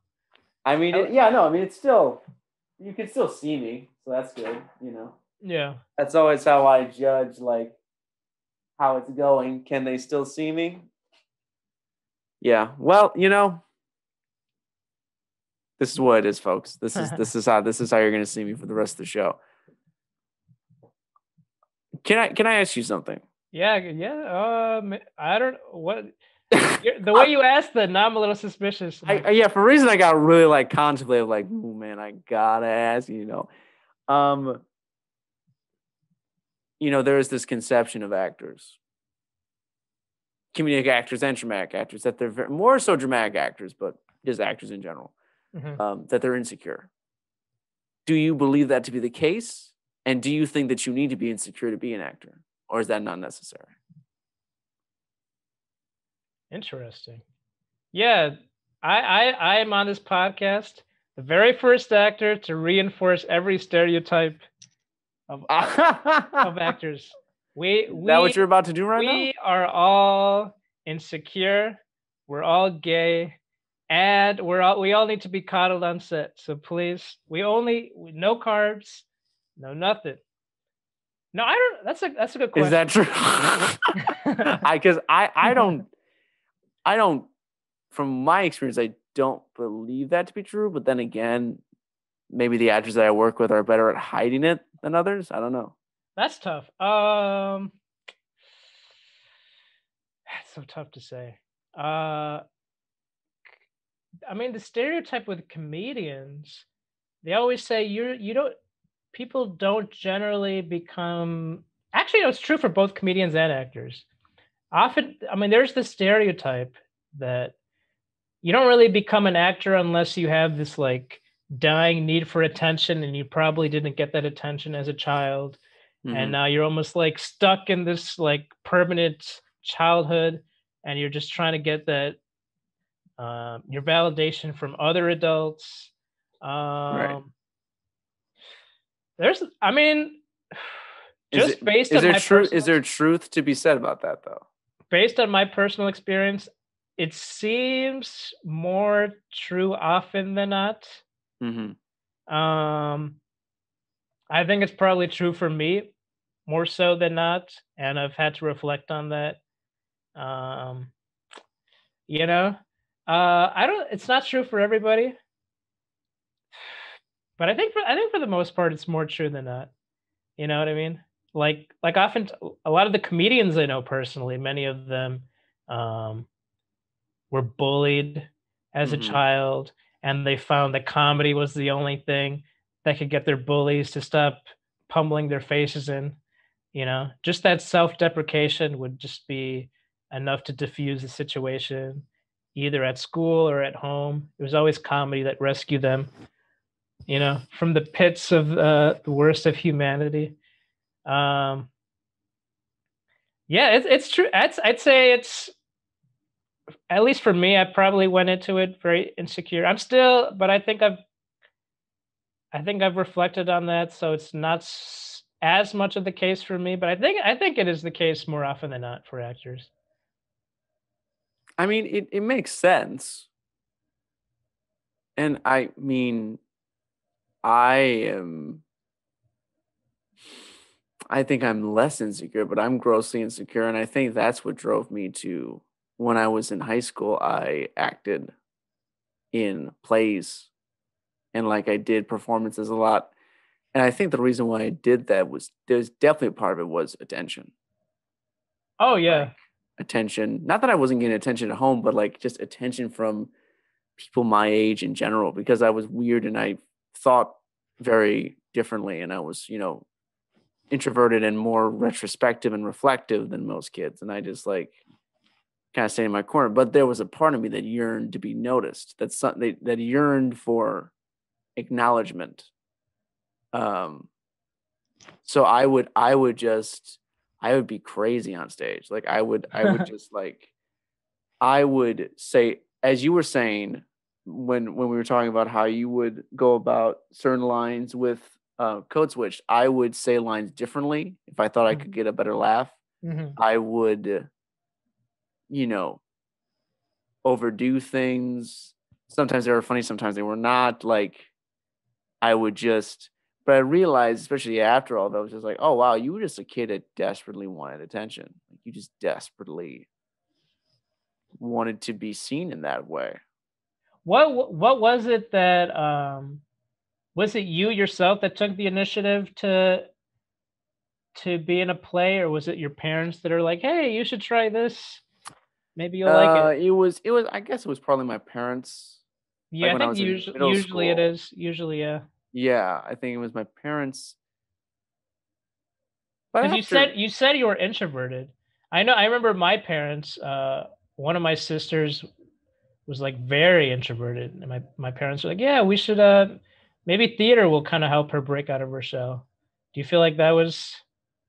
What do you think? What do you think it was that your parents felt would be useful for you to do theater or play? um, I think just my ability to communicate. I think Yeah. that was important. Like my ability to just like not feel weird around large groups of people and to just express myself. And I definitely found that. And I also found, a lot of friends through doing that stuff.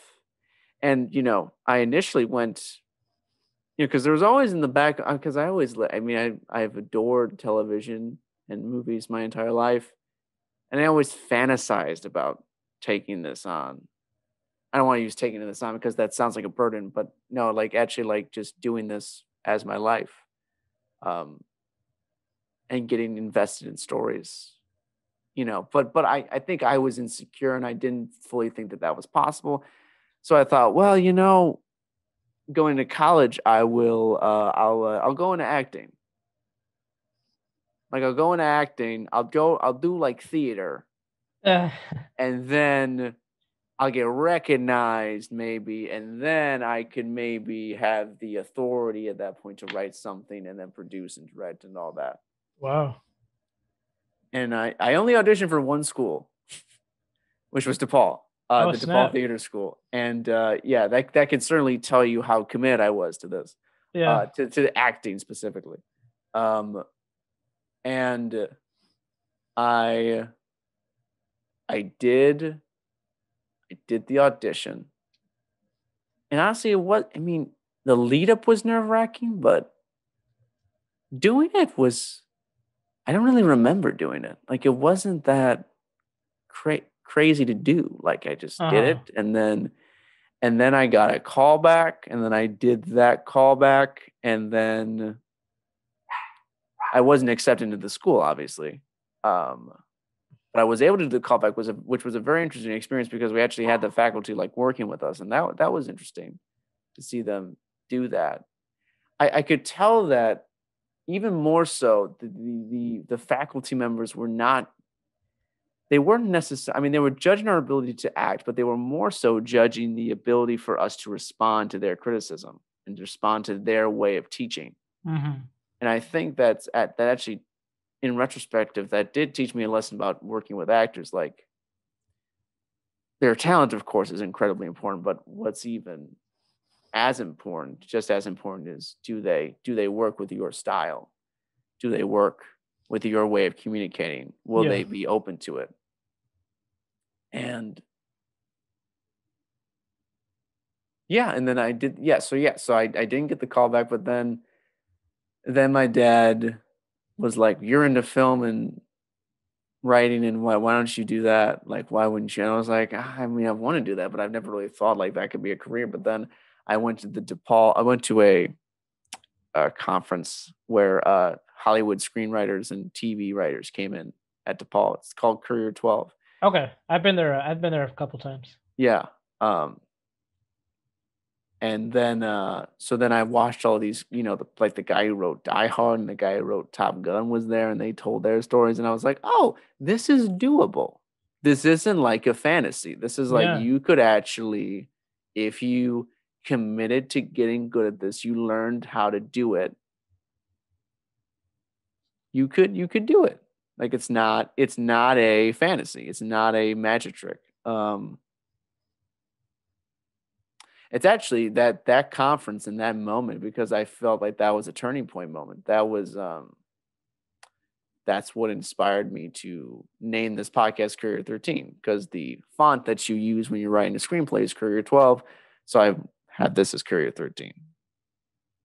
That's why this is named. Is it because your vision has worsened since then, and you're like, I want to write a 12, but I need to up the.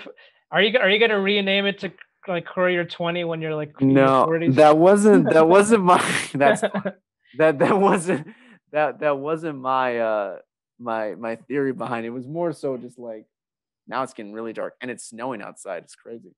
Oh man, I don't have any windows in this room, so I have no idea what it looks like. It's actually snowing a lot. Oh no. It looks beautiful. But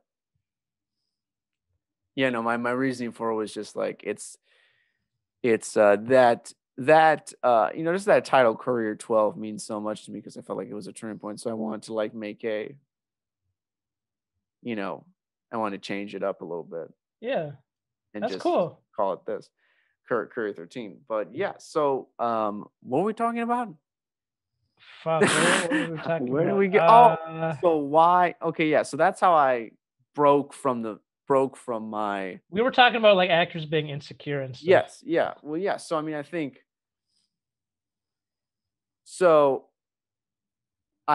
that actors and filmmakers, what I was trying to do, I was trying to, say that actors and filmmakers, I think, are the same in that way. Like, a lot of them do start off by being insecure and not knowing how to fit in and trying to find themselves. And it drives them to embrace art because that is a means of expressing oneself in a very profound way. And I had to go through that journey of dealing with my insecurity in order to get where I'm at now. So it all built up. It built up to this moment, or to where I'm at currently. I feel like that's a good journey. Like, you start off insecure, but then you find your place, and then through that you transcend your insecurity and you become much less insecure. And then you realize your insecurities are just a creation of your ego, and they don't mean anything, and your thoughts are just your ego trying to protect itself, and you're like, oh, this doesn't mean anything. Yeah, and when you explain it that way, it just sounds like every career path. We're always just so insecure.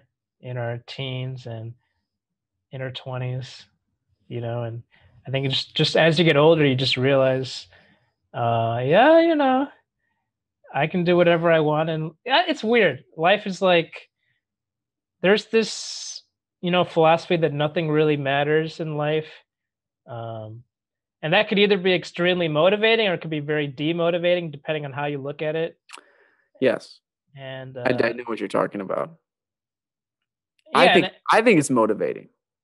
Yeah, I kind of fluctuate between both depending on how I'm feeling that day. But for the most part, I feel it motivating. I'm like, you know, if everybody's so insecure about their own things, I don't have to trip about what I'm insecure about because nobody Right. really Yeah. cares. What are you tripping for? Right. Yeah, It's like you feel free to do whatever because you know, like no one's gonna stop me. Like it's like I can just do this. Like mhm. why am I making this harder than it has to be? Just do it because it doesn't.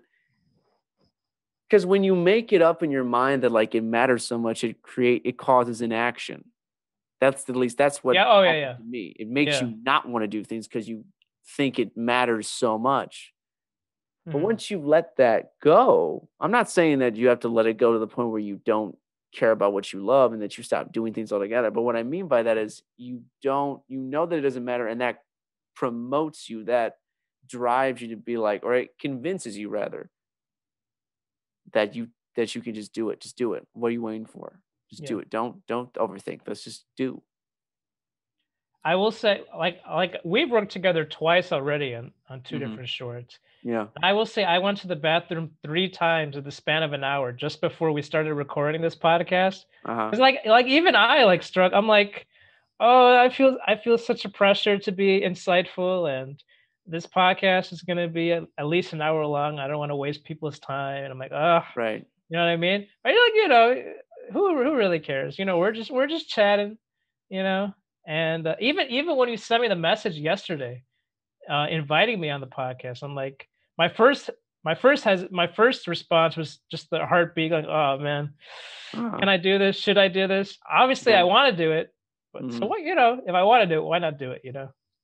No, I think yeah, no, actually when you're like on the Zoom call when your name pops up like, "Oh, can admit this guy," and I was like, "Oh, I'm 14 episodes in and it still happens." Like I'm just like, Yeah, "Oh, all right, now I got to turn on, I got to get ready. We got to hopefully make a show that which is again, it's just conversation, but a show that and I have to, during the conversation, steer it in a way where I'm getting the most out of your expertise. I'm trying to get the most out of the guest. uh I'm huh, trying to get the most out of what you know and what like who you are as a person. I'm trying to sure. like discover that. So I'm trying to gear the conversation in a way that does that. Which I knew with you wouldn't be hard because especially when you open up, you have a very you have a lot to say and you have a very nice personality. Oh, Yeah, no, that's yeah, that's just very I'm sweet. just being for real. Yeah, I mean, but that's so good that even though you were like you felt insecure a little bit at first, you were like, but what do I got to lose? I feel like that's the point where you got to get. Like you got to get to a point where you're like, okay, I might there's this response in me, this physical response that I feel, and it's fear, but really, isn't fear just anxiety? Or no, Hmm. I'm sorry. Isn't fear just excitement with a different emotion that you tagged onto it? You know what I mean? Yeah, I've been to so many actor workshops where they say that exact statement. They're like, yeah, fear is just excitement with the label on it. Yeah. That's all it is. But Fear is a that's good thing. That means you actually care about it to have enough of right. a Right. responsibility. Like when you felt fear, you were like, oh, I genuinely, okay, he asked me to do this. I want this to be good. Oh, is Mhm. this going to be good? Like, what do I have to do to make this good? And that's means you care. And I think that's an appropriate response. I think so, yeah. And then you almost kind of have to not care. You have to care until you actually, and once you're in it, you have to like just let go of everything and Yes. not. It's you Yes. have to care, and then once you're doing it, not care. Yes. I mean, I've learned that. I've had to learn that in many circumstances, but Yeah, you have to plan stuff out. You have to like prepare. But when the moment is happening, like when you're on set and you're directing a scene, you obviously prepare. You prepare your ass off.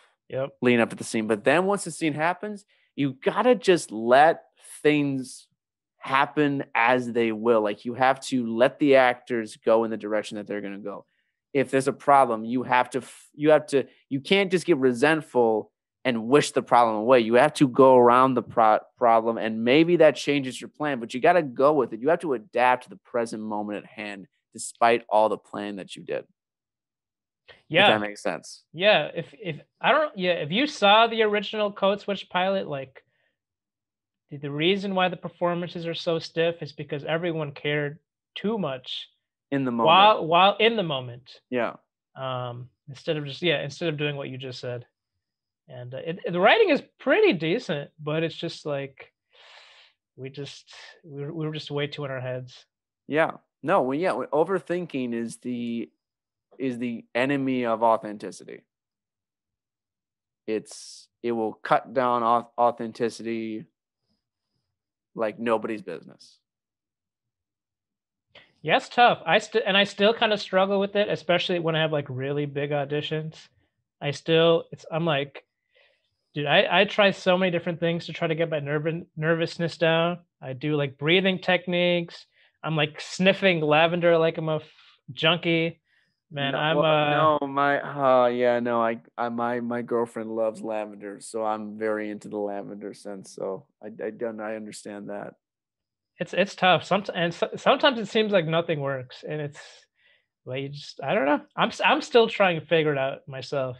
Do you personally have any tricks that help you kind of get into that Zen state when you're on set? Yeah, de-stress. Well, honestly, I think having a lot of time to meditate is good. Meditating before you go on set is good. Yoga is good. I've been doing yoga recently. I love it. I love yoga. Yeah. But I will say just an even more general tip is just like you have to disassociate from your thoughts. Like you have to understand that your thoughts because your thoughts are what fuels your ego and fuels the negative emotions in you, and then that makes them become physical. So what you got to do is you got to realize, oh, you are this vessel of energy. I'm going to sound really trippy here, but I feel like this is very true. I'm in. Okay, as long as you're in, we can do this.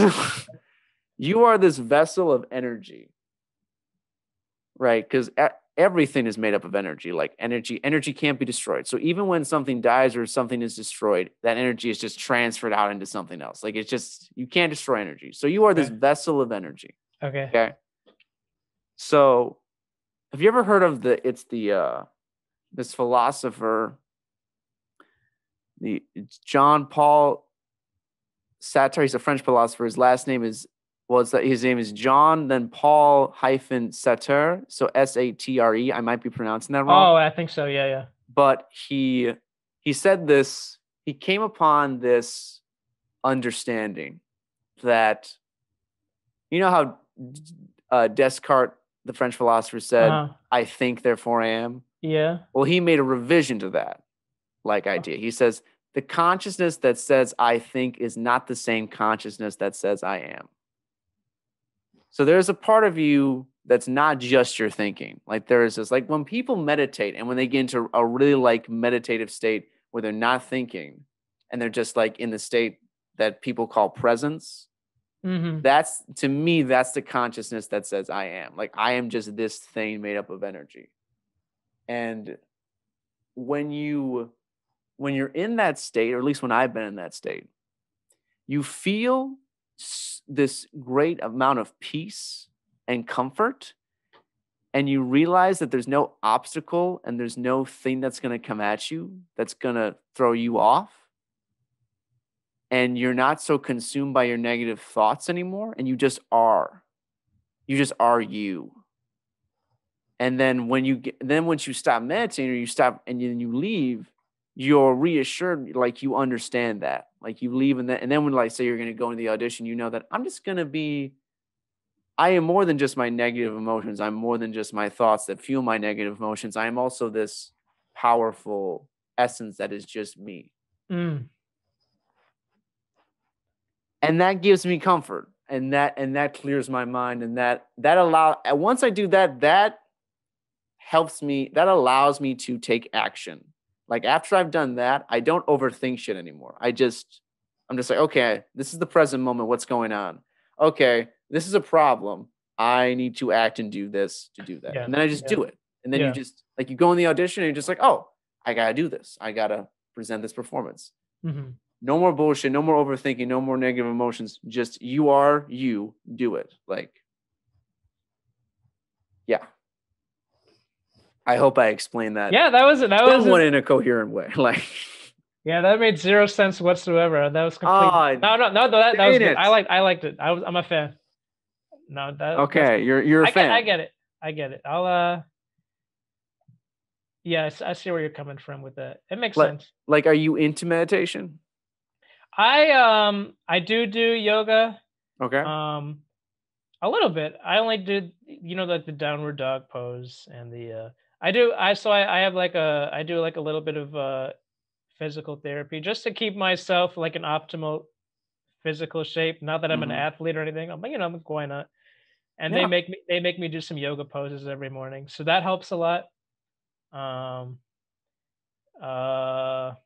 Like I was raised Christian, so prayer's always been a part, which is almost like meditation, I think, in some ways. I think prayer, I mean, yeah, if you grew up with that, I think prayer, it can be a very meditative experience. Yeah, like yoga is also a meditative experience. If you focus on what you're doing, you know what I mean? And you lose yourself in it. Yeah, I don't generally lose myself. I usually have like a comedy podcast on while I'm doing yoga. So maybe I'll try to be more present in the yoga while I do it. It's tough. Like you said, there's just so much information out there. We're like always multitasking. So as I'm doing yoga, I'm also like watching a YouTube video or at least listening to it, and I'm like, checking my emails at the same time.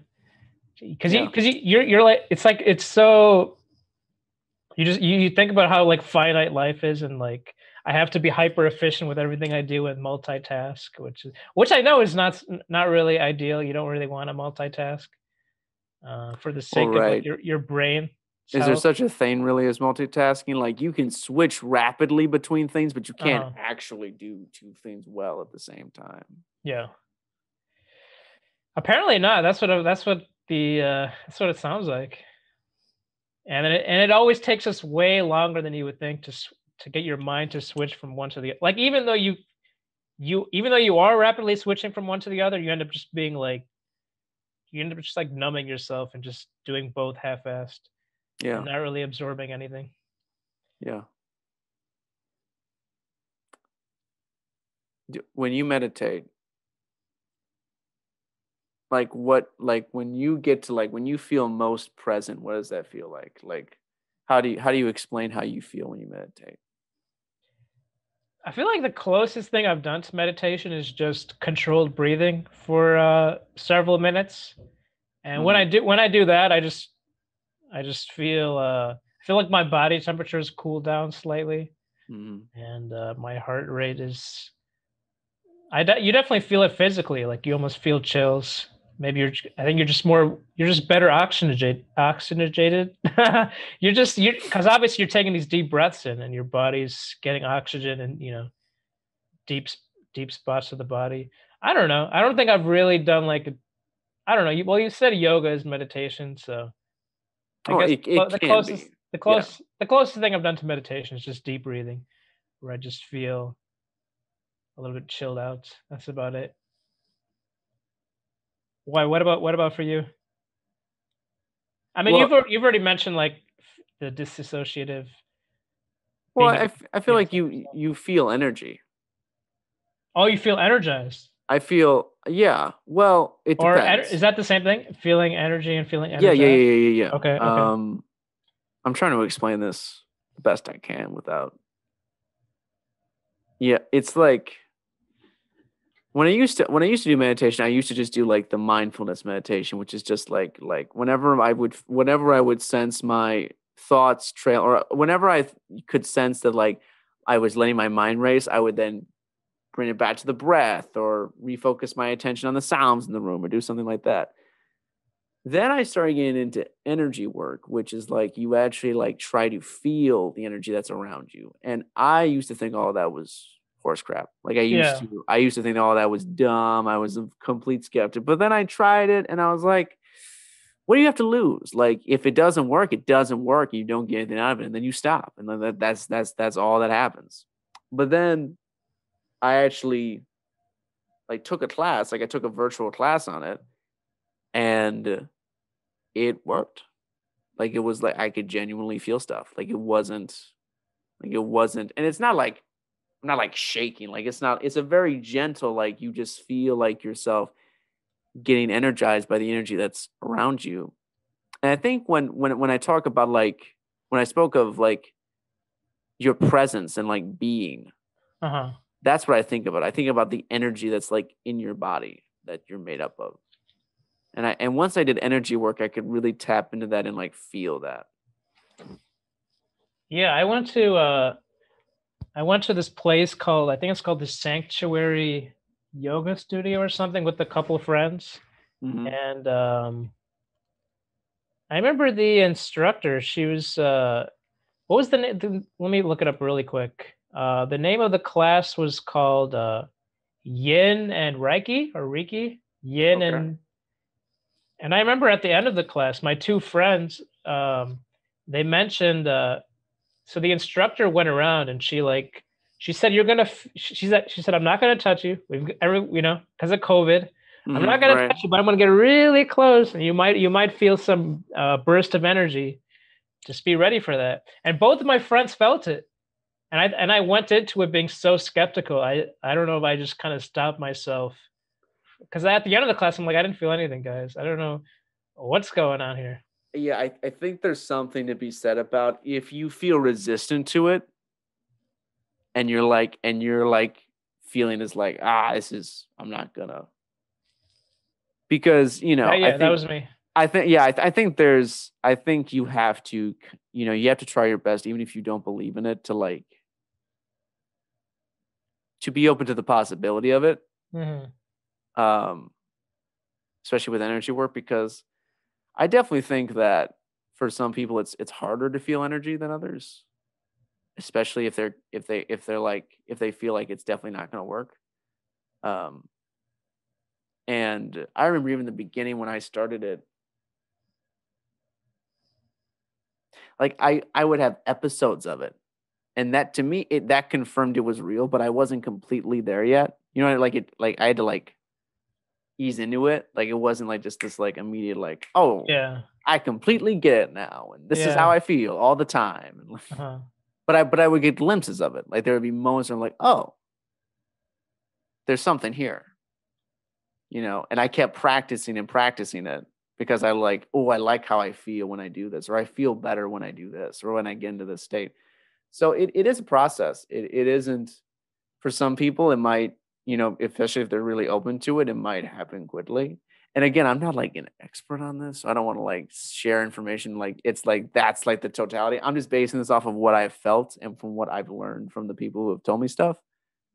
But if you're like if you want to feel if you want to like if your goal or something is like get more present with yourself and like decrease anxiety and get more like within yourself, Hmm. I feel like energy work is a great tool for that.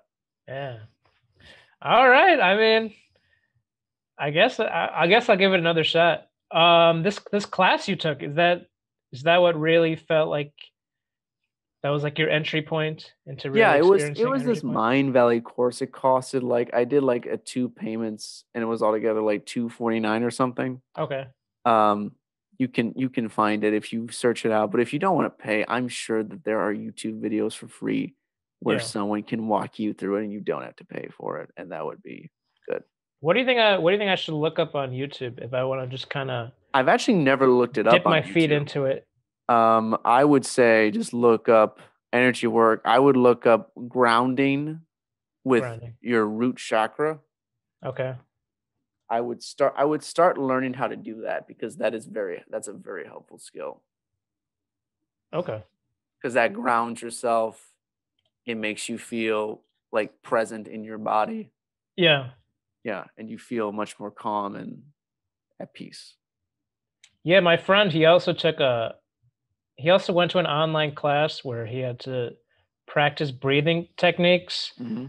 What was it called? The Art of Breathing or the Art of Living? Hold on. I think it's the Art of... Is it a book or is what? It sounds like a book title. Yeah, it does sound like it is a book. I'm trying to remember. But I remember he paid like several $100s, and then we looked it up on YouTube, and it's like, yeah, that's stuff. The same stuff he did in the class was on YouTube, but he's still glad he took the class though, because it kind of helped. Yeah, he probably got a very expansive view of it. Mm-hmm. And also, when you pay for something, it makes you more invested because you've invested, you've literally invested in it. So like, you're definitely going to take it very seriously and pay attention to it. Mm-hmm. But yeah, again, a lot of these teachings and a lot of this stuff and like books and stuff is on YouTube. So again, if you're like, I don't want to spend the money, you can find ways to learn without. And obviously with COVID and stuff, I get that you want to save money, and people are struggling. Yeah, COVID. That's a topic that we could discuss, but I don't know what more can be said about that. Like, honestly, I feel like I'm going crazy with that one. Just like, I went to the gym a few days ago, and I forgot to wear my mask again. I just went to the front desk. I'm like, "Hi, how you doing?" And she just stares at me. She goes, I'm like, I ran back to my car, and I'm like, man, it's been over 9 months now, and I don't know, it's weird. It's gonna be a year soon. I mean, in like February. I mean, I know the vaccines are. I mean, I know people who've gotten the vaccine, so that's great. Like, we're rolling that out, but like, when all the vaccines are distributed, it will be like a year. Which is a while, but also extremely impressive with what humanity's been able to accomplish, to have a vaccine that long, or like in that short of a time. Apparently, they said like vaccines have never been developed in shorter than like 5 years or something prior to the COVID vaccines. Like, apparently, I don't even know if I remember when Ebola came out, and people were like, yeah, the vaccine should come out sometime. And this was like back during Obama's presidency when Ebola was an issue. And the first FDA approved vaccine for Ebola just came out last year. Mm-hmm. So, I mean, that was at least like 4 or 5 years for Ebola. So, well, yeah, I mean, there was such an incentive to get that out. Like, everyone was like, please, we'll pay you whatever. Like, make this thing now, get it out now. But I think what I mean, at least I had heard this, right? I saw this, like, because SARS was such a big thing, and SARS, I believe it's because the SARS virus is either SARS as a virus is kind of related to COVID. They're like kind of made up the same way, like biologically. Oh, sure. Yeah. They were able to build off of that, or just because the devastation of SARS, like, there was just a lot of like research that was done on vaccines. So by the time COVID hit, it still took us like some time, but we were able to make breakthroughs much quicker, a lot faster. Yeah. With that. Yeah. Hopefully these other vaccines that are being developed in Russia and other countries, hopefully. I know with India, they're not going to be taking the American vaccines by Pfizer and Moderna. I think they're planning to take the Russian vaccines. And I know a lot of Indians that just have no trust of Russia in general. They're like, no, we're good. We're just gonna drink our turmeric teas, and hopefully we'll keep the immune system strong that way. I mean, turmeric's great for that. But like, Yeah. No. I mean, I thought that the U.S. was going to ship it all over. I mean, I think it's rolling out Maybe, in I other don't know. countries. I'm sure it's, I mean, it's just breaking news every hour, so that probably is the case at this point. Who knows? That's me regurgitating news from a couple weeks ago, so that might be the case. Yeah. How Yeah, many times have you been like living your life during this time and you've forgotten that the vaccine, or you've forgotten that COVID was a thing? it's I think pretty much anytime I've like watched television or movies that have come out before 2020. Like with COVID, we're watching we just have, especially with COVID during the holidays, we just have time to get down or watch queue. And I was watching just shitty Christmas movies and television and seeing large crowds of Christmas parties and concert scenes. And I'm like, yeah. And you just get totally sucked in, and then you leave your house and everybody's got masks again. And it's like, whoa, real life almost feels more like a movie than these Christmas movies I'm watching. So yeah. I can definitely attest to very similar experiences. Like when you're watching stuff that clearly you feel, oh, this is definitely, even if it were just a few years ago, you feel like, oh, I feel like I'm being transported back. And I guess that's, one of the amazing things about movies is you feel like you're watching an imprint of a time period, even if it was just like a year ago. A period piece. Period piece, but it's like 2017. But sometimes you watch it and you almost get triggered. You're like, there's 20,000 people in this arena. No one's wearing masks. You're all gonna kill yourselves. It's weird. It's Yeah, you're like, why aren't you guys like being safe right now? What is this? Somebody report this. Somebody I was do watching, something I was here. watching like NBA highlights from last year, and I'm like, oh my gosh, how did they? What are these people doing? But then you're like, oh, there was no need to. Yeah, it's truly nuts. It's like, even though we haven't seen each other since January, it's like we just even though we're so isolated from each other, we've just experienced so much of the same things, which is like very bonding, which is pretty Yeah, cool. you gotta have empathy. I mean, this has to. I feel like this experience has to promote expansive empathy between us. I mean, I hope. I mean, I know we're still divided because of politics, but like, which is silly. How much we're divided. Mm-hmm. But you gotta think, when all is said and done, and when you reflect back on it, we all have gone through this. How can you not empathize with even someone who you completely like have a different experience than? Like, I think that'd be very sad if that didn't happen. Like, if we didn't have that occur. Yeah. It almost seems like it's been dividing us more than it's been bringing us together, with all the arguments over having to wear masks or not, and just seeing all the fights on live leak of like people punching like Jewel Osco employees for making them wear their masks. I don't know. I feel like I've become a lot more gentle with people because I know everybody's going through a tough time right now. But I don't know. I don't know how it is. I don't know how much it's brought us together or not. It seemed for a moment that we were going down that direction. And I mean, I know this has been said many times before, but right when the quarantine was happening, when the initial lockdown happened, it felt like people were coming together because we were all forced to get together. We had to reflect about our lives and what we were doing and how we were treating one another.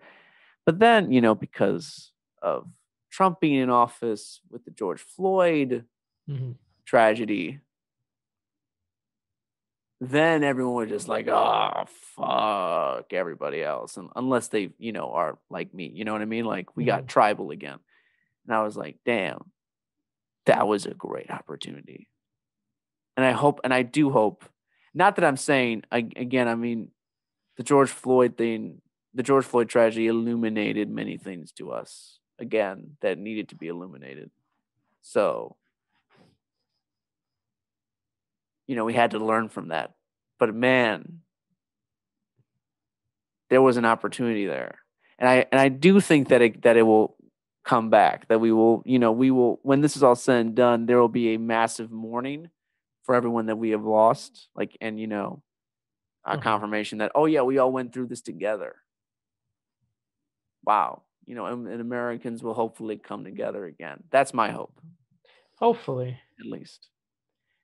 Yeah. It just kills me every time I go on social media and I just see people yelling at each other. It's like you're not going to change anybody's mind by yelling at them. No, yeah, you won't. You won't. They're always going to double down on their beliefs. Yeah, no. If you come at someone combatively, they will return combatively because you're protecting your ego and they're protecting their ego. Like, yeah, like if both egos come together and try attacking one another, that it will just continue to fuel that. Like you have to come from a place of empathy and a place of level-headedness. Mm-hmm. And I don't even know. Do you have any like friends from two completely separate circles and you care about them deeply, but you know they would never get along with each other? Maybe, like, I don't know. Because I feel like I have a lot of those friends. I mean, I have loved ones. Yeah. Oh yeah, it could be loved ones, family, friends. Yeah, like I have people. I mean, I know people who I care about dearly. Who I mean, like, if I put them in a room with another loved one that I hold dearly, like, they would be, and they really and they fully invest in their egos and their political beliefs. They would, they would go ham. But I love both of them the same. Like, it's not. Yeah. I don't, because I know that neither of them are being dicks. Like, none of them are actually like terrible people and none of them actually want to do any harm to anyone else. No one, like, I know this should seem obvious, but not every, like, I'm a Democrat, but not every Republican is a racist. Yeah. I know a lot of well-minded, well-intentioned liberals like to think that, and it's easier for them to label people that way because for the ego, for the mind, it's easy to do that, and it thrives off of that. Yeah, the whole tribalism thing. But it's not truthful. There's no truth in that. Like, that's, I mean, are there Republicans who are racist? I'm sure. I mean, yes. I mean, I'm not even, like, that's not even a question. Like, yes, like, yeah, on both sides, there's plenty. Right, but are there Democrats who are very ill-informed and racist? Oh yeah. Yes, I've met some. Like, it happens. Like, it's not. Yeah. We're all individuals. So, like, it does disturb me how we will label people things because of one element of their belief system or their ideology or their character. Well, character, you should judge people on their character. If someone's like being an awful human, judge them and tell them that they're being wrong and don't condone that. When it comes to your character and how you treat others, that matters. But yeah, I don't know. I just think what's sad is that there's a lot of well-intentioned people that are so invested in their self. Like, I know a lot of people who I would call, liberals, progressives, and they want to do right in the world and they want to do great things, but they'll also treat other people like shit. And then I'm like, where's your character then? Yeah. If you're being a dick to these people who may have different viewpoints, but are not like trying to do harm or cause harm onto others. If you're just being a dick to them, what? Like, aren't you just the dick? Aren't you just the antagonizer then? Aren't you just? Yeah. And of course we're going to disagree, and there's debates should be had, like, serious debates should be had. But if we forget that we're humans and that we are all connected to each other and we have that bond, then we're not being what we should be. We're not acting as we should. Yeah. Well said. I didn't mean to. I mean, I'm hopeful. I'm hopeful. Yeah. You know. Yeah. Every conversation I've had, it's I'm pretty impressed. It took us about 2 hours to get into politics, but that's pretty good. That's probably the longest. We had a lot more other important stuff to talk about than that. This just kind of this is every conversation. It's it's gonna come up. Yeah. Well, yeah. I mean, it's it's at the top of our minds all the time. You can't really ignore it. Yeah, but you got to realize though that honestly, it doesn't matter as much as you think it does. At least that's my opinion. Like, it does matter, but like, and maybe this is just my viewpoint, and maybe because of my privilege. I mean, I know that I'm privileged in many ways, so maybe I can view my reality this way because of that privilege. But how much did it matter if Trump won or Biden won? Like, how much did it matter? You're both getting very egotistical old men. Mm-hmm. One's presenting themselves one way, the other one's presenting themselves in another way. And one of them used to present themselves the other way. Trump used to be a Democrat. Well, yeah, and I mean, Biden. And it was just convenient for him to present himself the other way. Have you seen the video of Biden literally using the N-word during a committee hearing? I don't think I have, but I'm not surprised at all. No, like I saw that video after the election, and it made me like rethink like what I did. Oh boy. It made me be like, oh. But then again, it's like, what was the difference? Mm-hmm. Like, what was the massive difference between your choices? Mm-hmm. Like, yeah, it's tough, and I think at least it feels like the last several elections, everyone's always voting against instead of voting for the candidate. Yes, yeah, that's a huge thing. That's a huge thing. Like I know a lot of Republicans that they voted for Trump even though they strongly disliked Trump, but they're like, yeah, we gotta get more of our people in the Supreme Court, and we gotta. Well, yeah, I think the political parties bank on that. Like, they bank on the fact, like, we don't have to give you a candidate that's going to make policy or make your lives better. We just got to make you hate the other side so much that whoever we put up, you'll have to go with them because you are afraid of the other guy or the other person, Mm-hmm.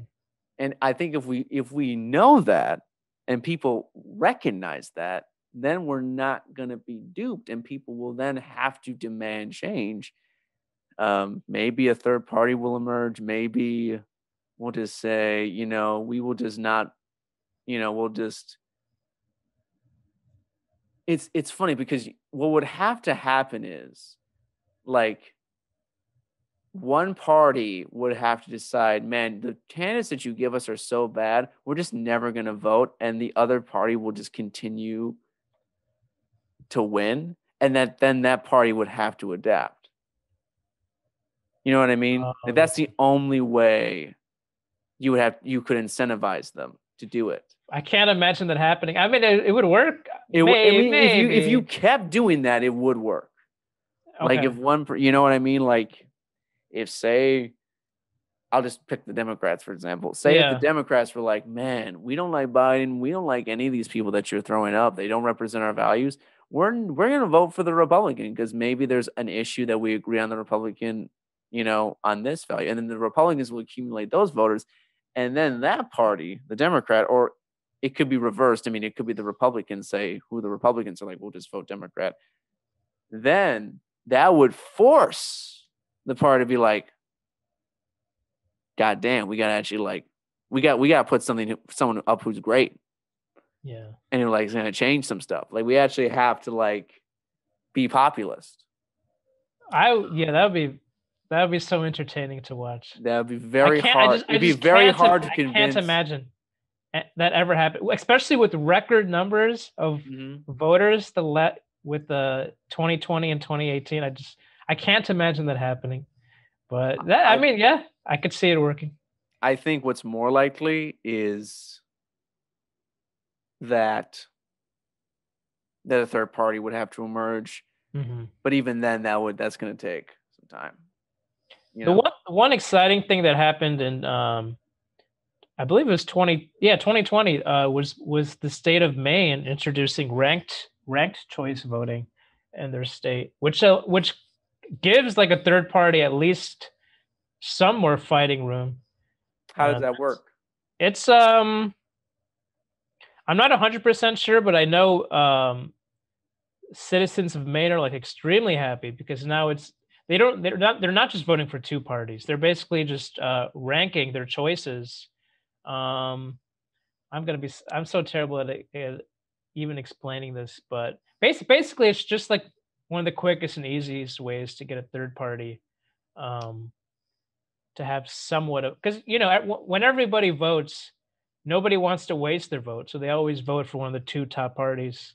In Maine, at least with you ranking your choices, you are voting for more than two choices, so the third party has at least a chance, and at least they get their voices heard. Yeah, I mean, sorry, I'm adjusting this light. Oh yeah, sunset, baby. Sunset. Oh, should I put on like a warmer tone? Yeah, let's go for it. We can change this to. Oh, that's really bright. Sorry, this is my first time. It looks good, man. Oh. Got a little bit of a. Now you look like you got a color grade going on with the blue. Yeah, I feel like Apocalypse Now. Damn. Like, I don't know, man. Damn. Just like that. But no, I'm sorry. Courier 13, directed by Michael Bay. Nope, now you got to change your theme song to just feature an explosion every other beat. You could probably hire somebody in Fiverr to do that. Just pay him $10. I probably could. Just go over the top with explosion noises. Yeah.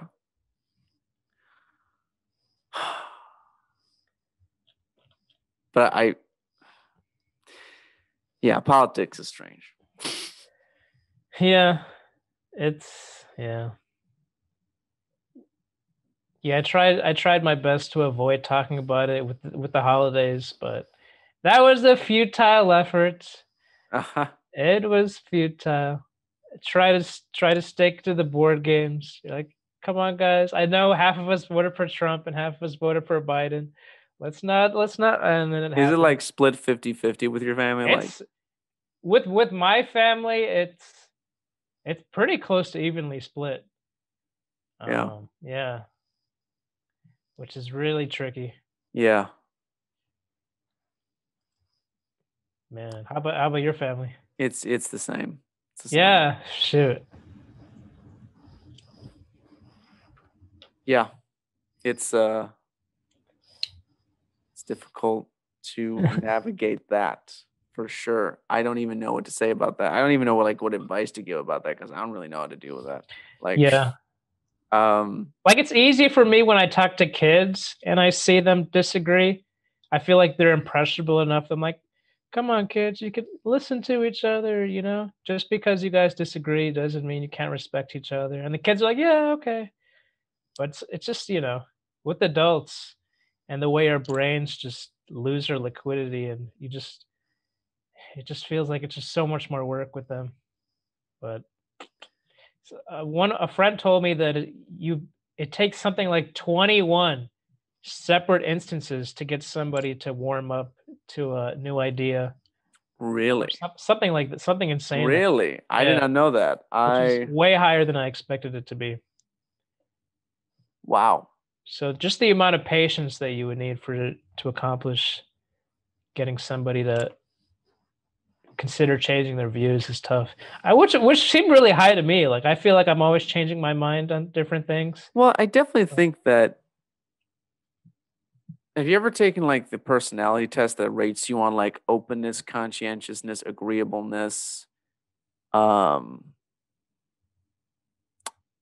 extrovert, and like there's another Is that component. is that the 4-letter test? Yeah, Or is that something different? I think I have taken. taken I've taken something similar to that. Yeah. Right. I think, and I think this is true for a lot of artists. A lot of artists and a lot of thinkers in that realm, like they score very high in openness. Okay. Because I definitely feel like there are people who are more open than others. Like Yeah. they can take in new ideas and new ways of thinking better than other people. Mm-hmm. So I do think there's a difference, but that is interesting. You say 21 times. I feel like it doesn't take me 21 times to be introduced to a new idea. Well, maybe because when you think about it, I watch so much stuff, and I'm constantly reading and stuff like that. So maybe that's why it seems quirky to me, because I'm constantly examining the information, you know, Oh, through sure. multiple means, like multiple medias, you know. Yeah. Yeah. I don't know. I don't know. What are you looking at right now? I'm just Googling. I was Googling 21 times new idea to try to see if I could find like some like scientific proof, but I'm not finding it. There's this one article that says it's addressing the myth that it can take 21 days to form a new habit. Um, but they're arguing against that myth. They're saying, oh, this article says it takes on average 66 days for a new behavior to become automatic.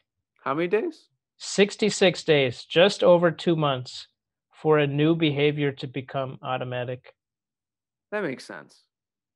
I get that. But I don't know where that 21 day or the 21 times um came from.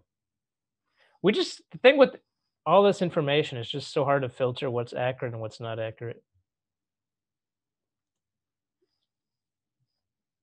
I'm Yeah, I don't know. I'm curious about this because you are an actor. Uh-huh. How have you been surviving with COVID? Like, I know we talked about COVID, but like, how have you gotten gigs? Like, what's the audition process like? How do you get work? Yeah, it's been fun, man. I mean, pretty much everything is self-taped nowadays. Um, Is that awkward? Like, I would find that to be very awkward. Like, I think most of us hated it initially, but we've gotten kind of used to it at this point. mm-hmm. Like I basically have 2 tripods right next to me. Like you know, and You're just ready to go. And whenever someone gives you a call, send me a it tape. happened. Let's go. It's interesting. I'm pretty much getting the same amount of auditions now as I have pre-COVID. And that's because casting directors can audition more people with self-tapes. They can just say, yeah, send me a self-tape. And they don't have to sit in the room and watch actors 5 minutes at a time. They can quickly click through self-tapes and maybe watch like 5 seconds before moving on to the next person. Well, that's interesting because it's both an advantage and a disadvantage to you, right? It is, yeah. Because like the advantage is you get more opportunities because the casting director can see you. You can see more people. True. But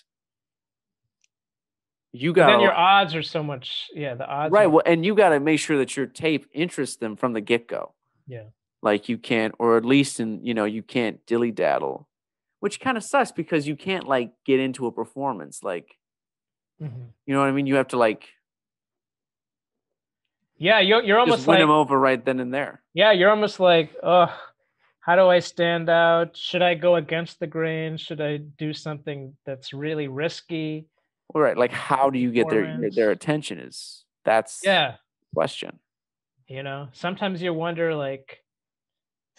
am I just like the diversity? Do they just need like a quota of like I recently auditioned for like a 55-year-old like grocery store cashier, and I'm like, are they just gonna see my thumbnail and just be like, nah, he's too young, next? So and I'm Right. like, and it took me like an hour to self tape that, because I do so many takes and try to get the perfect take. So it's tough. It can be both disheartening because you're like, oh, they're probably not gonna even watch this, but at the same time, like I've gotten auditions with certain casting directors that I've never gotten the opportunity to audition with before. Um, Well, Hopefully, it made a good impression with them, but we'll more see. casting directors know who you are. Yeah, that is There a you pro. go. Yeah, so that is a pro. In terms of what's shooting nowadays, it's mostly like non-union commercials. Just a couple of weeks ago, I was I basically spent 6 hours with a can of corn in my hand, just going up and down on my tippy toes, just like Oh my this, gosh. for 6 hours straight. The stuff that That's you that's do as an uh actor that's sometimes. yeah, because you never want to say no to your agent, because your agents are constantly hustling for you and submitting you to stuff, and you're like, yeah, I guess I'll do it, you know, and yeah, Can we see this corn commercial? Is this I don't know. I don't know if it's come out yet. Many times with commercials, they don't really send you the footage. Many times it's just like a friend. It's like, oh, I saw you in this thing, and then you're like, oh, that's cool. I'm glad. Thanks for sending it to me. when does that happen to you? With almost pretty much all the time with commercials, they pretty much never send you the commercial clip. I mean, sometimes you can like email somebody on the crew and be like, hey, can you give me a heads up on where the commercial will air or when it'll happen? And yeah, so many times I've like seen a commercial, and then I just have to like download it. I've had to illegally like torrent, like I have cable and I have like Netflix, and I'll have to like download, but you can't really download episodes of Netflix. You have to like torrent it just so you can have that clip of Yeah. yourself. So it's acting is fun. Like, so from it seems from your perspective that it's different, but actors can still find stuff. Like, it's not like a barren wasteland, and people are still shooting. You know what I mean? Like, Yeah, they're still shooting. It's just generally the shoot dates, or at least the shooting days, makeup takes like way longer. mm, Like if they do put makeup on you, like a recent shoot I had, um, they first of all, they just can't have as many people at once, so they're like working on one actor at a time, applying makeup, and they're like, yeah, we need your mouth closed, so can you apply your own makeup? So they'll like make me go to the bathroom, and I'll like apply the they'll like they'll like be in the doorway and tell me how to apply the makeup, and then I'll like look to them like, is it good? And like, yeah, no, take that off and fix it, and you gotta do your makeup, wardrobe, all that stuff. Like, you yeah, gotta. you pretty much bring your own wardrobe. Nowadays, at least for commercials, nowadays they're often looking for actors who live with family or roommates, and they're much more open to bringing in non-actors because they want to generally bring in quarantine pods Mm-hmm. to audition. At least that's the case for like a lot of commercials. Wait, explain that to me. Let me show you, or at So if least. you're like a group of actors living together, they like that because then they can bring you all in. Mm-hmm. But it doesn't matter. It can also be family members that audition because It can. they live with you. It depends. That's interesting. Sometimes commercials are, especially if the commercials are non-speaking, and you don't really need that much acting skill. Mm-hmm. Like I just got an audition.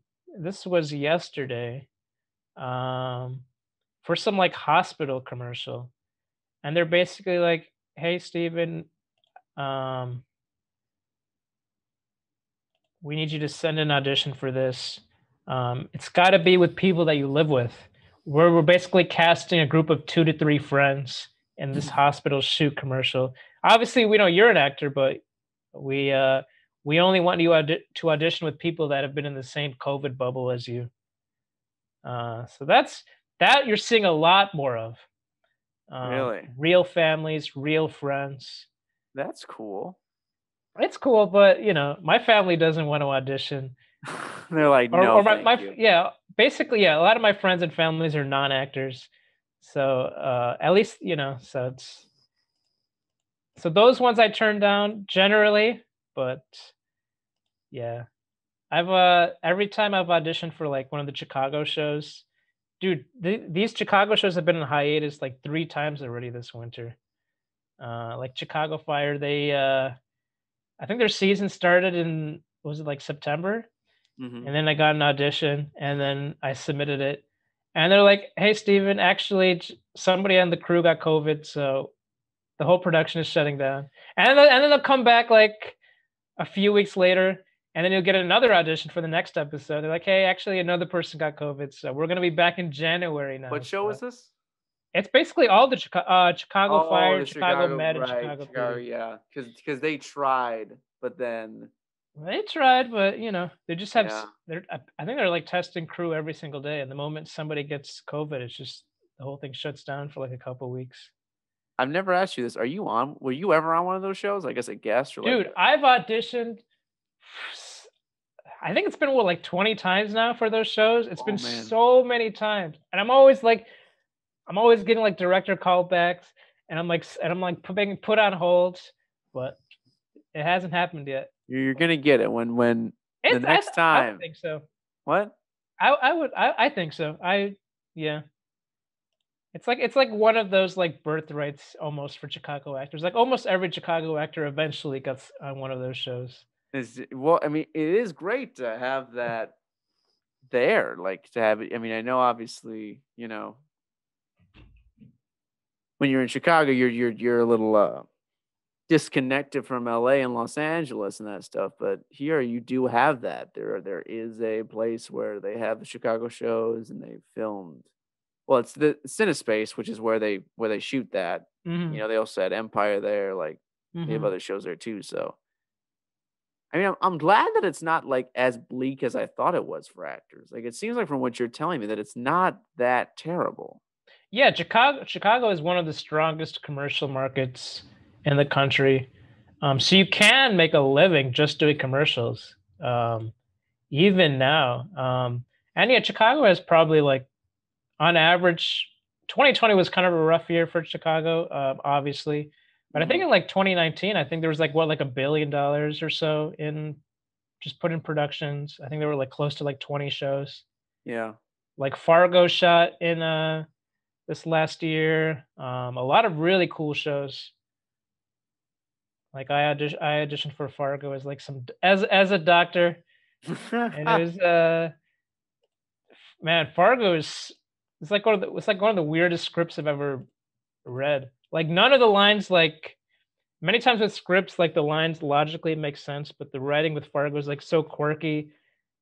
You almost it's yeah, it's which is cool. That's some of the I best love writing that. is Yeah. some of the best writing is like that, where the writing is so unpredictable and the characters are not really totally addressing each other like a Yes. natural conversation. Right.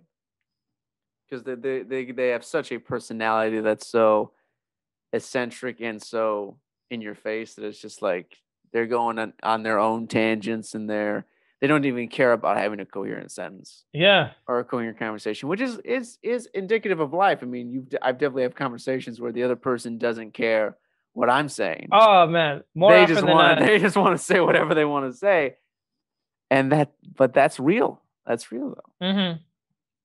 Yeah. I'm glad though. I'm really glad to hear that it's like you're doing okay. Like I thought Yeah. shit was gonna Yeah. be bad. Like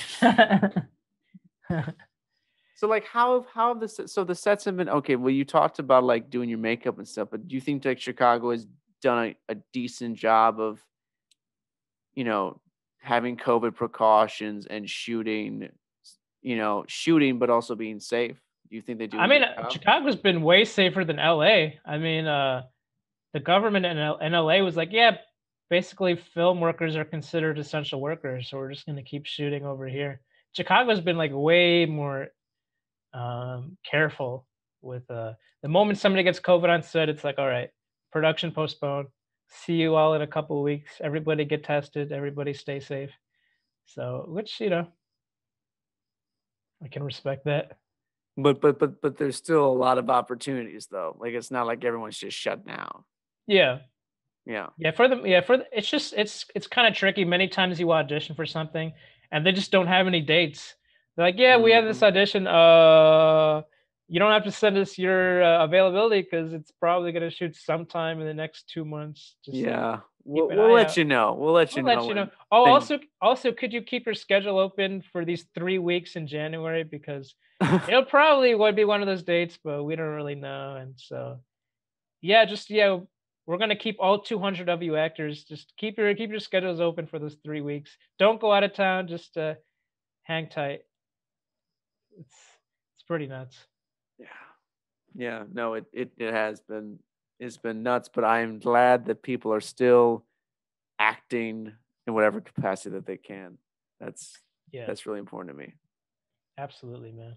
It's entertainment's been a huge reason why we've been able to cope with COVID, and That is true.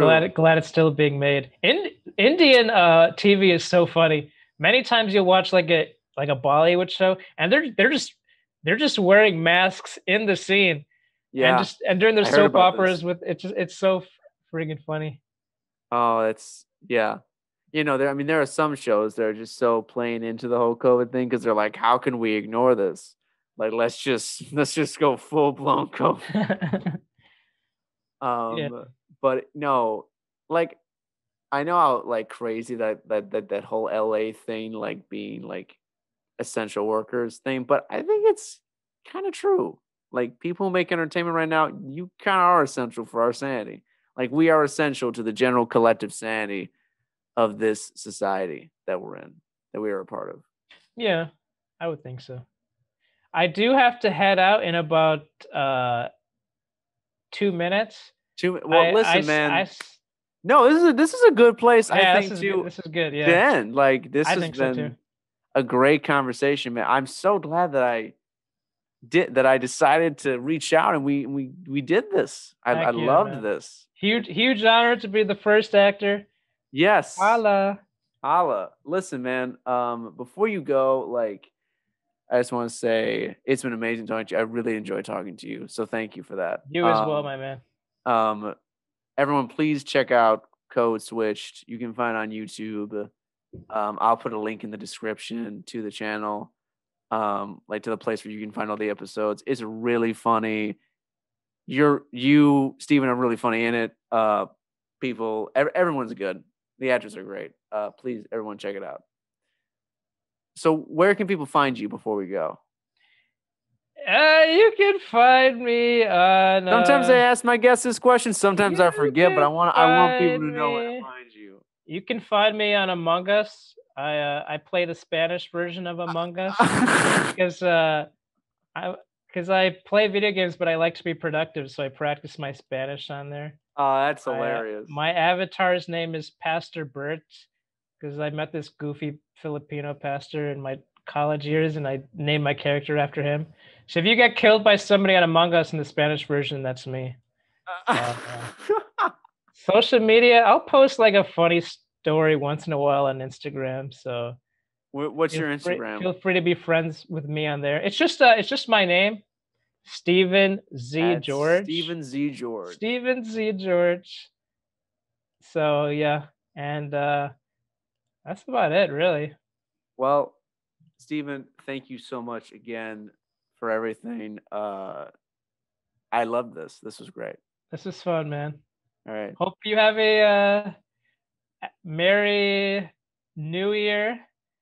And a Merry New Year to you as well. I'm like I can like it's weird. I'm like seeing myself the whole time. And Christmas is still in my mind. Yeah. This gotta go.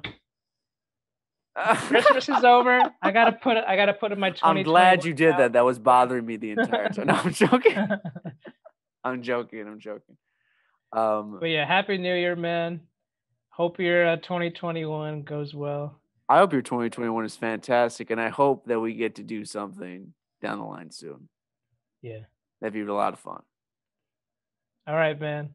Have a great evening. Stay safe out there. I'm curious to see what the snow looks like. I haven't seen it yet, but no, dude, the snow. I'm looking at it right now. It's beautiful. Okay. It's fantastic. It's covered the ground completely. It's great. You Tight. should go outside after. I'm about to head out right now, so all right. Looking forward to it. Okay. All right, man. I'm going to keep you. Peace. See you around. Peace out.